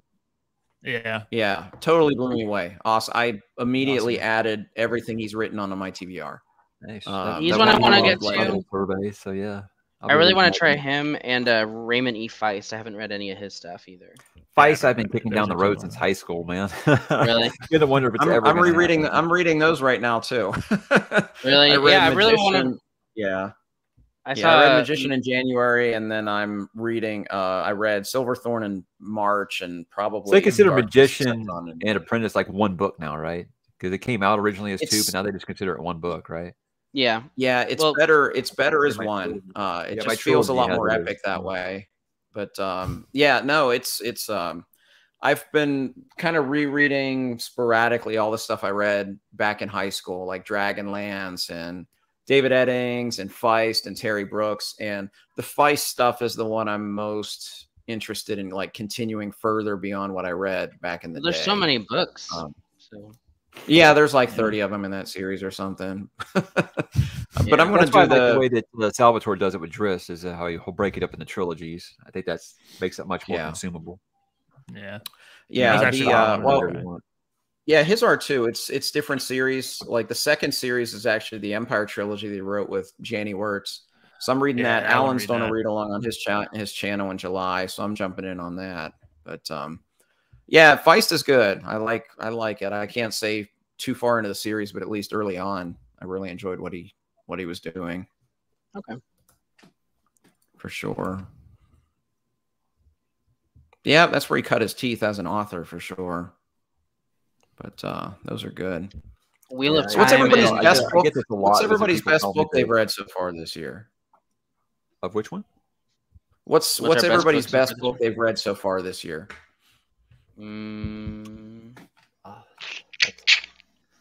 I liked reread. What have I read this year? I can't remember what I did yesterday. I'm checking Goodreads. Right. I liked Kindred by Octavia E. Butler. That was good. And then I read there's this indie author named Andrew Van Wey who writes horror books, and I read this one by him. Look at that cover. Wow. Isn't that wild? It was really good. Wow. Yeah. I would say got a good one in the chat. No Shogun, yeah. Go ahead, Alex. I'd say for me, either Fool's Assassin or Deadhouse Gates. Probably Fool's Assassin, though. Fool's Assassin is so good. Yeah. I'm trying to bring up my reading challenge on Goodreads, and I can't find it. Mine right now is a coin Shogun flip. was really good. Yeah, mine right now is a coin flip between Lonesome Dove and Swan Song. So I just finished Swan Song. I really want to read Swan Song. Well, I have to read Swan Song for my 12 books recommended by 12 booktubers. Alex got me reading that. Mm-hmm. Cool. If you're not counting rereads, and I usually don't like to count rereads on a question like that, I'd probably say either A Fool's Hope or Fool's Errand. So one of the full books. Full books, classic. Golden Sun is a good one. Yeah, if we're counting, if rereads are counting, Golden Sun's just untouchable for me. Oh wait, I also read Jade Legacy. But Jade Legacy is definitely too. And The Outsiders. The Outsiders. I gotta say, The Outsiders. That's good because I'm so stupid. It took me this long to read that book. But yeah, Outsiders is another one of those that get just endless hype, and it meets it. It's really I didn't read it until I was like 24 or 25. A lot of people read it when they were read it in school. One of the years in school, we read it. Then we watched the movie with young Tom Cruise and the whole cast. Patrick Swayze. Oh, I read. Have any of y'all read Jim Butcher's son's book? James J. Butcher's book? Dead Man's Hand. Is that what it's called? I read it. I read it this year. It was all right. I mean, I'd say it's as strong as Stormfront, probably. So, nice. We'll see where it goes. Yeah, but Lonesome Dove is hard to beat. What did you say was the other one, Josh? Swan Song. Okay. Yeah. Yeah, it's kind of a coin flip between those two. Both of those were just incredible. I've heard that Yeah. Swan Song is incredible, and I've heard it compared to The Stand a lot, and I wasn't crazy about The Stand.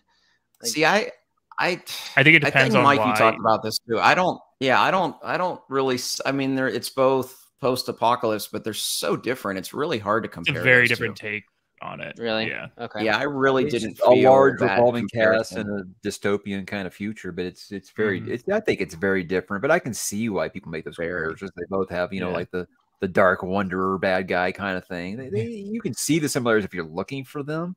Sure. But this need for people to say which one's better, I'm like, I don't see that at all. That's like people ask me, hey, what do you like more, Rome with the Oldlings or First Law? I'm like, this is for apples to oranges, man. That's a weird comparison right there. It's not even close to the same thing. So it's hard for me to do with stuff like that. Swan Song's faster. And that's good. Like they're both amazing books. So Ian, you're wrong about The Stand. I'm sorry. You're allowed to be right. It's like I've read probably about 35 Stephen King books, and it might be like 11 or 12. Wow. All right. Wow. Number 3 for me. I know. Every time I respect it, it's not for me. I maybe it was like a victim of overhype. I thought it was gonna be like my new favorite, but okay. Where would you rank it? It is my number 1. Okay, so that's the right answer. There you go. Yeah, it is my number 1, followed what do you by got above it, Josh. 11/22/63. That's my number 2. So I actually have an ongoing list of all the ones I've read in my top 10. So my top 10 right now from 1 to 10 are It, 11/22/63, Misery, The Dead Zone, Carrie, Insomnia, Pet Cemetery, The Shining. The Stand is number 9 apparently. There you go, and The Dark Half. So every one of these, I'm just like, good book. Yeah, that's what. That's the thing. I was thinking, please don't say Tommy Knockers. Please don't say Tommy Knockers. No, the only one that I feel like people think is a hot take is I have The Dark Half in my top 10. I love The Dark Half. That one's really good. Yeah. Yes, I'm gonna finish Brian's book, of course. Just don't know when. It's not a disliking thing. It's just a numbers game. Yeah. Yeah. Struggle's real. You know what Stephen King book surprised me? Go ahead. I read The Eye of the Dragon last year, and I actually really liked it. It was better than I expected it to be. I had heard some mixed stuff, but I thought it was a lot of fun. It wasn't groundbreaking or anything, but it was a good time. No, I liked it as well. Ian, have you read? I think a lot of times people. Yeah, I think. Ian, have you read all of Dark Tower?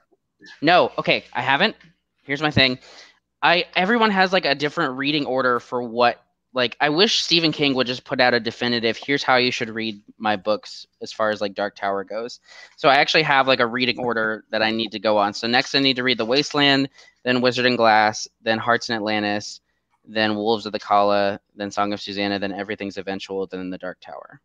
So wow. I would say Salem's Lot. That's all you. I would say Salem's Lot and The Stand, which you've already read, which is I've read Salem's Lot. The one you absolutely Insomnia helps a lot because there's a character that shows up in Dark Tower 7. You're like, who the hell is this? If you didn't read Insomnia. Yeah. Well, I've read Insomnia and Salem's Lot. I probably want to reread Salem's Lot before if it's that important.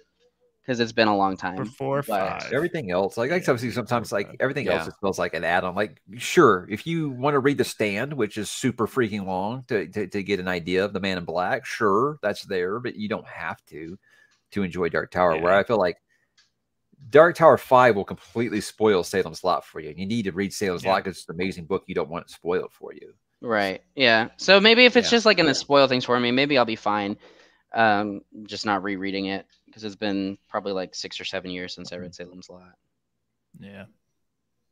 But I that's my number 1 priority series this year is to finish The Dark Tower because it's been a long time. Yeah, I was finishing my reread, so we got to book 6, which was what made me just so angry with that series. So that's where I stopped on a reread. It's Philip's favorite. Philip's favorites. I love Philip. That's my dude. You know this, but the last book and everything that he reads is always his favorite in the series. Every Realm of the Eldlings book, I joke, "Oh, this is going to be your new favorite in the series, isn't it?" And he's like, "Yeah, it really was." So him saying that when he got the Song of Susanna and said that was his favorite Dark Tower book, I was like,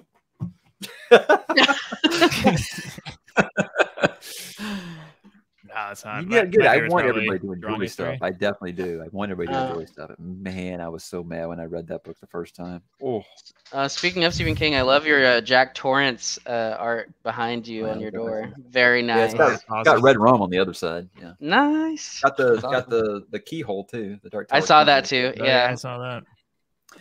It's funny because I Awesome. will take pictures here for my thumbnails, and when I do my background replacer, it's all like, "Which one is your face?" And I'm like, "Well, not this creepy, scary guy. this creepy, scary guy." Yeah. I always forget to take my thumbnail pictures, and then I have to go back and like try to find like a good still on like my video and screenshot. Yeah. Yep. That's why So the I'm one curious- time a year when I do my green screen for the Red Fury Book Awards at the end of the year, I took a bunch of stills just so I would have like facial use them expressions later. for different thumbnails. Yeah. Yeah. Yeah. Because I'm the So same did way, it- and then I'm like trying to pause and find like where like my mouth isn't looking weird or the angle's weird. Right. And Yep, it's a thumbnails struggle are hard to find this. sometimes. Yeah. So did any of Yeah. you read the Dark Tower like through, or did you? I all do was like reading it while it was coming out, so no. Oh, I was my a waiter. That's a flex. I read through. No, not for the beginning of, but when right before book 4 came out was when I read it. Read the first 3, and then right before book 4 came out, so I waited for 5, and then 6, and then 7. Wow. I read it through. Yeah. But I read See, I thought it was Salem's 5, Lot. 6, 7. I like 7. I like 7 too. Everyone says that the ending is divisive, and I have not been spoiled for it, so I really need to just hurry up and read it before I do get spoiled because I want to experience it and see I how I like the feel ending. about it. Okay. Well, it's Yeah, still a I- top 5 fantasy series all time for me. That tells you how strong I feel about the series. But there are decisions made in 6 and 7. I'm like, no. I mean, I did break up Very with Stephen King, for right? like 8 years because of how mad I was about Dark Tower. But yeah. Jeez. I thought that waiting this long would soften some things. Now I didn't even get to 6 before I was It just getting brings it mad. back But up. everybody was saying it was so great, and they didn't understand what I didn't like about it. And I was like, I think that's what you have to do with Stephen King, though. Like, he very rarely has like a perfect book. I think you just have to enjoy the good Right. parts and I not. said that when I was talking about Bag of Bones. Bones yesterday. It was like, I think there's every book where you're like, there's 1 or 2 things you're like, I don't know what in the world he was thinking there. That's just what makes exactly. Stephen. Yeah, that's why like it is still my favorite book, even though we all know there's that one thing that we'd all like to be removed. Like the rest of it is so perfect, and like all the characters and the relationships and Pennywise, it's just like it makes it all worth it. The only one I would say maybe 11/22/63 is his most like, although a lot of people don't like some aspects of the resolution on that book. I know. I love it, and the love last that like book. page is like the most heartwarming ending. I think it's his best ending. It is Which book? 11/22/63. Oh yeah, no, that ending crushed me. Yeah. It's bittersweet. So good. It's interesting though. I've talked to just some of my viewers that are international that don't connect with that book because they don't have the I can see connection that we do with the JFK assassination, which I think is very just very interesting observation, because for us that's one of the most seminal events of our history, but for someone who's not from America, it's just an event. It's not such a big deal. And I found that interesting when I've talked to people about the book that are not American. Yeah, Theo brought it up when he and his wife were reading it. He was saying, like, I believe he said his wife didn't connect with it as much because in Canada it's still like, it's just hard to relate to something like the JFK assassination in the 60s in America. But here it's like, it's almost personal. I mean, I have an uncle that, like, he had told me like 10 years ago, he was like, yeah, I still can't believe you're living in Dallas. I hate Dallas. They killed Kennedy. I was like, wait, what? Yeah, totally their fault. He was still fuming about it like 50 years later. He was like, he thought that city killed Kennedy because it was such an important event in the history. So it's really interesting. Wow. But I guess proximity I'm matters. like having a conundrum trying to figure out if you've got, because it was a reread apparently on Goodreads, it's counted that I've read Morningstar twice this year.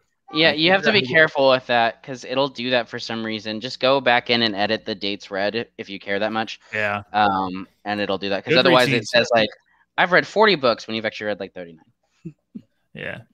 Goodreads needs a major when I overhaul. click on it though, it only shows that I've read it once. I don't understand. Yeah, I Goodreads. feel like my mom who can't figure out how to like. Right. Yeah. Goodreads does that to all of us. It gaslights everyone into totally. thinking they're like not good at anything. Every like month or so, I'm like, do I want to switch to StoryGraph? And then I don't. Yeah. I've made an account. I'm just like, I am not switching. Yeah. There's things I really like about Goodreads. I mean, also just the people that I'm friends with on it. Just everybody's on Goodreads at least. Yeah. It has plenty of flaws, but it's just part of its identity now. Just like, all right, it is, yeah. So it is. Yeah, right. If I'm off one letter in the title. Like if I'm Philip's off in 4 different chats today. This guy. Well, it's his release week, I guess. Yeah, that's why we made an agreement to take a break on Realm of the Eldlings. I knew he was going to be quite busy here. Yeah, congratulations, Philip. I know. Yeah, I'm so excited to read I always call him the hardest. He's the hardest working man in BookTube. I tell you, he's on so many chats and he's so good at Internet's collaboration thing. book nerd. He puts together my Realm of the Eldlings chats for me. Wow. I'm just like, hey, look at everybody. Just let me know when you're available. And Philip's like, okay, guys, what about this date or this date? And he's like whipping everybody into shape. I'm like, all right, man. He's the doctor, all right. Pretty sure he's cloned. That's the only way he can do all these group discussions. I could see him being cloned. Right. Every single one. And he's also written a trilogy, and it's done. Like, where do you find the time, Philip? Oh, yeah. And he also has a job. Yeah, I know. It's weird. No, there's no way he has a job. Yeah. Something's got to go. Very American. It's only so much of that I can stomach. Yeah, I can see that. That's why, like, I really do feel some comparisons with American Gods and Dark Tower. I feel like it's Neil Gaiman going all American. American Gods would be hard yeah. American Gods is weird to begin with. Whether it is, I just read a scene that was very, very strange. Yeah, it's a good kind of weird though. I enjoyed it. Yeah, I did too. It's like a fever dream sometimes. It's one of those, like, if someone doesn't like it, I totally understand why they don't like it. But for me, it really worked. Have any of you guys read the sequel? It's called like I don't know, a Nancy Boys or something. I don't know how you say it. I haven't read it. Okay. No, I haven't either. If it's any good.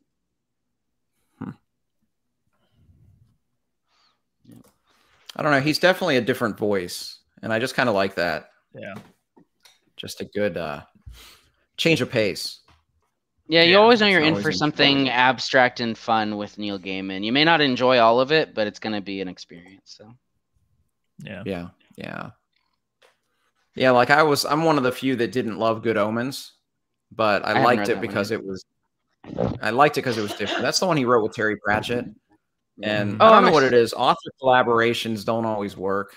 I mean, we see that with Stephen King for like most of. Yeah, like most of his. But the worst one though was the one he wrote with his son. My goodness, Sleeping Beauty. Sleeping Beauty. Sleeping Beauty is the worst books ever. Oh my god, so bad. It might be. It's definitely the worst. One of the worst endings of his, and that's saying something because we know King doesn't always have the best endings. But no, I'm still that book had such potential.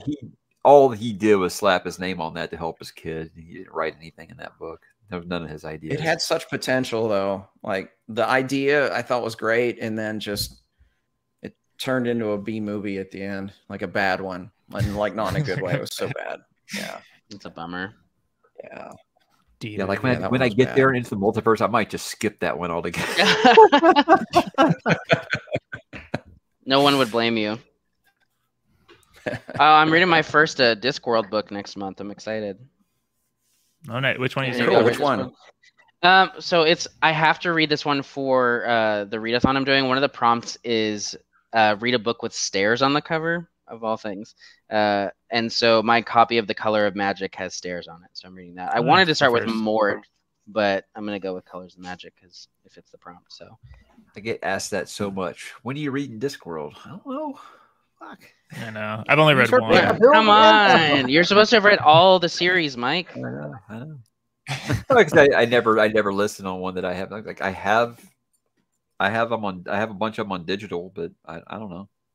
No idea. I get it. Yeah. Well, I like that they're short I'm at the same least. way. So I'm excited about having a fantasy series. Okay, wait, hold on. Is it fantasy or is it science fiction? Discworld? Yeah. I think it's Fantasy? probably fantasy. I don't know. Probably I think it's fantasy? probably most people would say it's fantasy though. Okay. Well, I'm excited Takes about having place a on a- fantasy series then that on like a turtle or something like that. Turtles. Yeah, the back of a turtle. Yeah.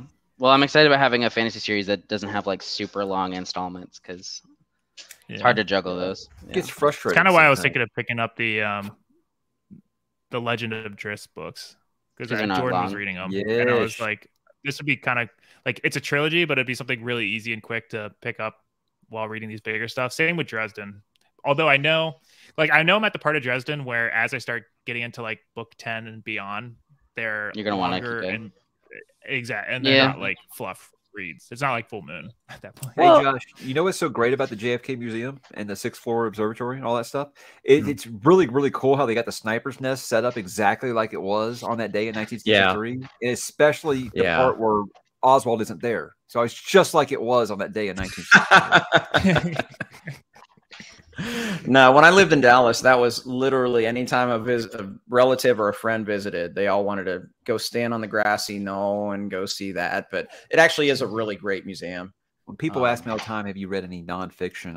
I've read probably 35 books on the JFK assassination. So yeah, Wow. Like I can say, I'm an unofficial scholar of that. I even went there. I've walked the path that they claim Oswald walked in like 4 minutes. Yeah, okay. Was he like fucking track runner? Because that's amazing. Yeah, but yeah. I've been through all that stuff in Dallas. It's so great. I'd do it again. It's great. Okay, we got a controversial question here in the chat. We need to all answer. Can we get your worst books so far? So like so far this year? This year? Yeah, I think so. Let's see. I need to look at my spreadsheet real quick. I'm a judge for the self-published science fiction competition. Some of those books are really hard to get through, but I'm not gonna name drop any of those because I don't want to be that guy. Let me see. I guess I would say for me, and again, it isn't anything against the author or the book or any of that stuff. It just might not be like I'm not that big into historical fiction yet. That Lancelot book by Giles Christian. The whole time I was reading it, I just wanted it to be Bernard Cornwell's Warlord Chronicles. So that was probably my fault for that. But that's probably the one I've struggled through the most. Or The Regulators by Stephen King. Or I'm sorry, Richard Bachman. That's fair. For me, it's probably mine. Go ahead, and I'm still deciding. Okay, mine is actually it's Tolkien, The Book of Lost Tales, Part 1, which Christopher Tolkien even said in the prologue, like, this is the least interesting of all of my father's stories. And it was true. Love that it was disclaimer. so dry. Oh my goodness, it was so dry. Mine, I read a horror book called Come With Me by Ronald Malfi, and I was really hoping it would be good. Yeah, I like Malfi, but that book was just really boring, so it was a bummer. I haven't read anything truly atrocious, though, so that's good. I know. That's kind of like me. I don't have anything that I would be like, do not recommend yet. Yeah. So. The first book I read this year was a 150-page book called The Crying of Lot 49 by Thomas Pynchon. Oh, I really want to read Thomas Pynchon. I did too. So we, like me and Jimmy and Baron, all decided like, oh, this is a great place to start. It's 150 pages, and we all really did not like that book at all. I definitely want to try. It's not his most popular work. No. Well, if you guys decide to buddy read another one of his, let me know because I'd be in. I definitely want to. I think I want to try V, just because I've heard that's a good early book of his to start. Gravity's Rainbow is not recommended for an early. There's one he has called Against the Day that I really want to read. One called Against the Day. Yeah. I've heard that one's really good. Brent Weeks is amazing, guys. What are you talking about? Yeah, I actually really want to get back into Lightbringer. No? Thoughts and prayers. Thoughts and prayers. Oh, you were being sarcastic when you said you love Brent Weeks. I want everyone to have a good time. I did. I read the first one and I liked it pretty well, and then I never continued. It's so divisive. Book 1 was great. Book 2 was spectacular. 3, I thought, some problems, but still I'm having a good time. Ooh, that's where I'll stop talking. Good call, I guess. But everybody's a little different. Yeah. Didn't he just come out with a new Night Angel book? It's coming out this month, I think. Or It's next coming. month. The most hilarious thing I've seen all year. He's re-releasing. I haven't read any of those. The old ones. I haven't read them either. I don't think I've ever. I haven't read any of Brent Weeks. Okay, there's an interesting question here. Can you put? Yeah. Yes, I do. Yep. I actually was reminiscing about that yesterday. I think we're like, I miss the feeling of just like stumbling upon a book and then like loving it and reading those and not like caring about all the agenda of like I got to read this now, I got to read that now, I got to juggle all these, like the carefree aspects of reading. Yes and no, because I feel like it's introduced me to a lot of stuff I probably never would have absolutely. read. Oh no, 100%. Like, but at the same time, I do sometimes be thinking about, oh, why did I plan this stupid read along? And I was like, I just want to read this other thing I got. But so I mean, it's a little bit of both. I mean, it's a double-edged sword. On a schedule because I can't. I have to do everything on a schedule. It's just the way I'm wired, so that doesn't really bother me. But I definitely wouldn't mind being like, you know what, I'm just going to pick this up today and read it. But I plan ahead too much. Yeah, but I'd say yes and no like for me as well. Series. I don't think I would go back. Yeah. Like, I'm grateful and I like being a part of the community and I like all the books I've been introduced to. But there are some days that I miss the simplicity of just. Yeah, but see, what you said I agree with, except that I remember the whole reason I started this because I had no one to talk to about these books. Because no one I know reads fantasy. So, that's why I appreciate that part of it. Being able to have people to talk to that are reading the same thing as me is just great. Even if like right now we're going through finish it in 2 days, and I could talk to them about it when I'm done. Yeah, so like we're going through Song of Ice and Fire right now, and I've read all these books before, but reading it for the first time with like a whole group of people instead of, like the first time I read it, I was just like on Reddit boards, reading random theories of like someone please talk to me. Yeah, like this time is just like actually talking to me. Before they hit the pop culture phenomenon that the show made it go to, I used to have to go to like bulletin board systems to find people to talk to talk about that. It was before Reddit and all that stuff, guys. So it was great. It was great. So yeah, no, that's definitely the conversation side of it is fantastic because I know like I just finished Dead House Gates like 2 nights ago, and I'm posting. I did a reading vlog, so I'm posting that like Monday-ish or something. So I'll get to talk to people in comments there, and then we're gonna have the live show with Ian and Alex and Jordan and Alan. So we get to do conversation there, and that's one of the most enjoyable things for me is those conversations because I remember all of that. So many series back in the day that you'd finish or even read and like nobody to talk to about it at all. And so it's definitely great. But I do kind of miss just the spontaneity of like picking up a book and because I have less obligations. Yep, I do too. Yeah, there's kind of that too. I mean, I feel like that. Certainly less people in my real life read. Yeah. I don't know. Well, I'm lucky in that regard. My family and I actually have a book club. It started with me and my dad back in like 2015, and we just challenged each other. That's when I really got into reading. We challenged each other to read 52 books in a year, and we did it. And then my aunt joined, and then my wife joined, and then my brothers have joined. So we have like quarterly meetings where we discuss what we've read, and we have quarterly books we read together. So it's awesome. Yeah. It's awesome. Yeah. Well, hey guys, I got to hop off, but I have had an awesome time. Thanks so much, Josh, for having me on. Yeah. Thanks, Ian. Anything we can look forward to on your channel in upcoming weeks besides our collab? Yeah, we've got a lot of collabs coming up with Malazan. Battle of the Bands readathon's coming up. I'll have my TBR up for that soon. I'm going to do a challenge in April where I try to read 7 books in 7 days. So I'll have a reading vlog up for that. Yeah, that's about it, though. So cool. Just reading. All right, guys. Thank y'all so much. I'll see you later. Have a good day, man. Thanks, Ian. Bye. See ya. Well, we've been going a little over 2 hours here, so we wrap up with the same question for each of you guys. Mike, what do you have coming up on your channel coming up? Oh, no idea. I put up a video yesterday saying what I was going to do and I already forgot. I got a live stream coming up with Madison and Scott, the Ball Booktuber. We're going to be doing our spoiler talk for A Game of Thrones. So while we're waiting for season 2 of House of the Dragon, we said, what can we do on Throne Zone? You know, during that time, a lot of people recommended, hey, you guys are really good. You should, you know, do a rewatch of the show and do that. I was like, I don't think any of us have enough time to do that and do episodes of a podcast basically for that. But I said, hey, we're all rereading these books right now, so why don't we do that?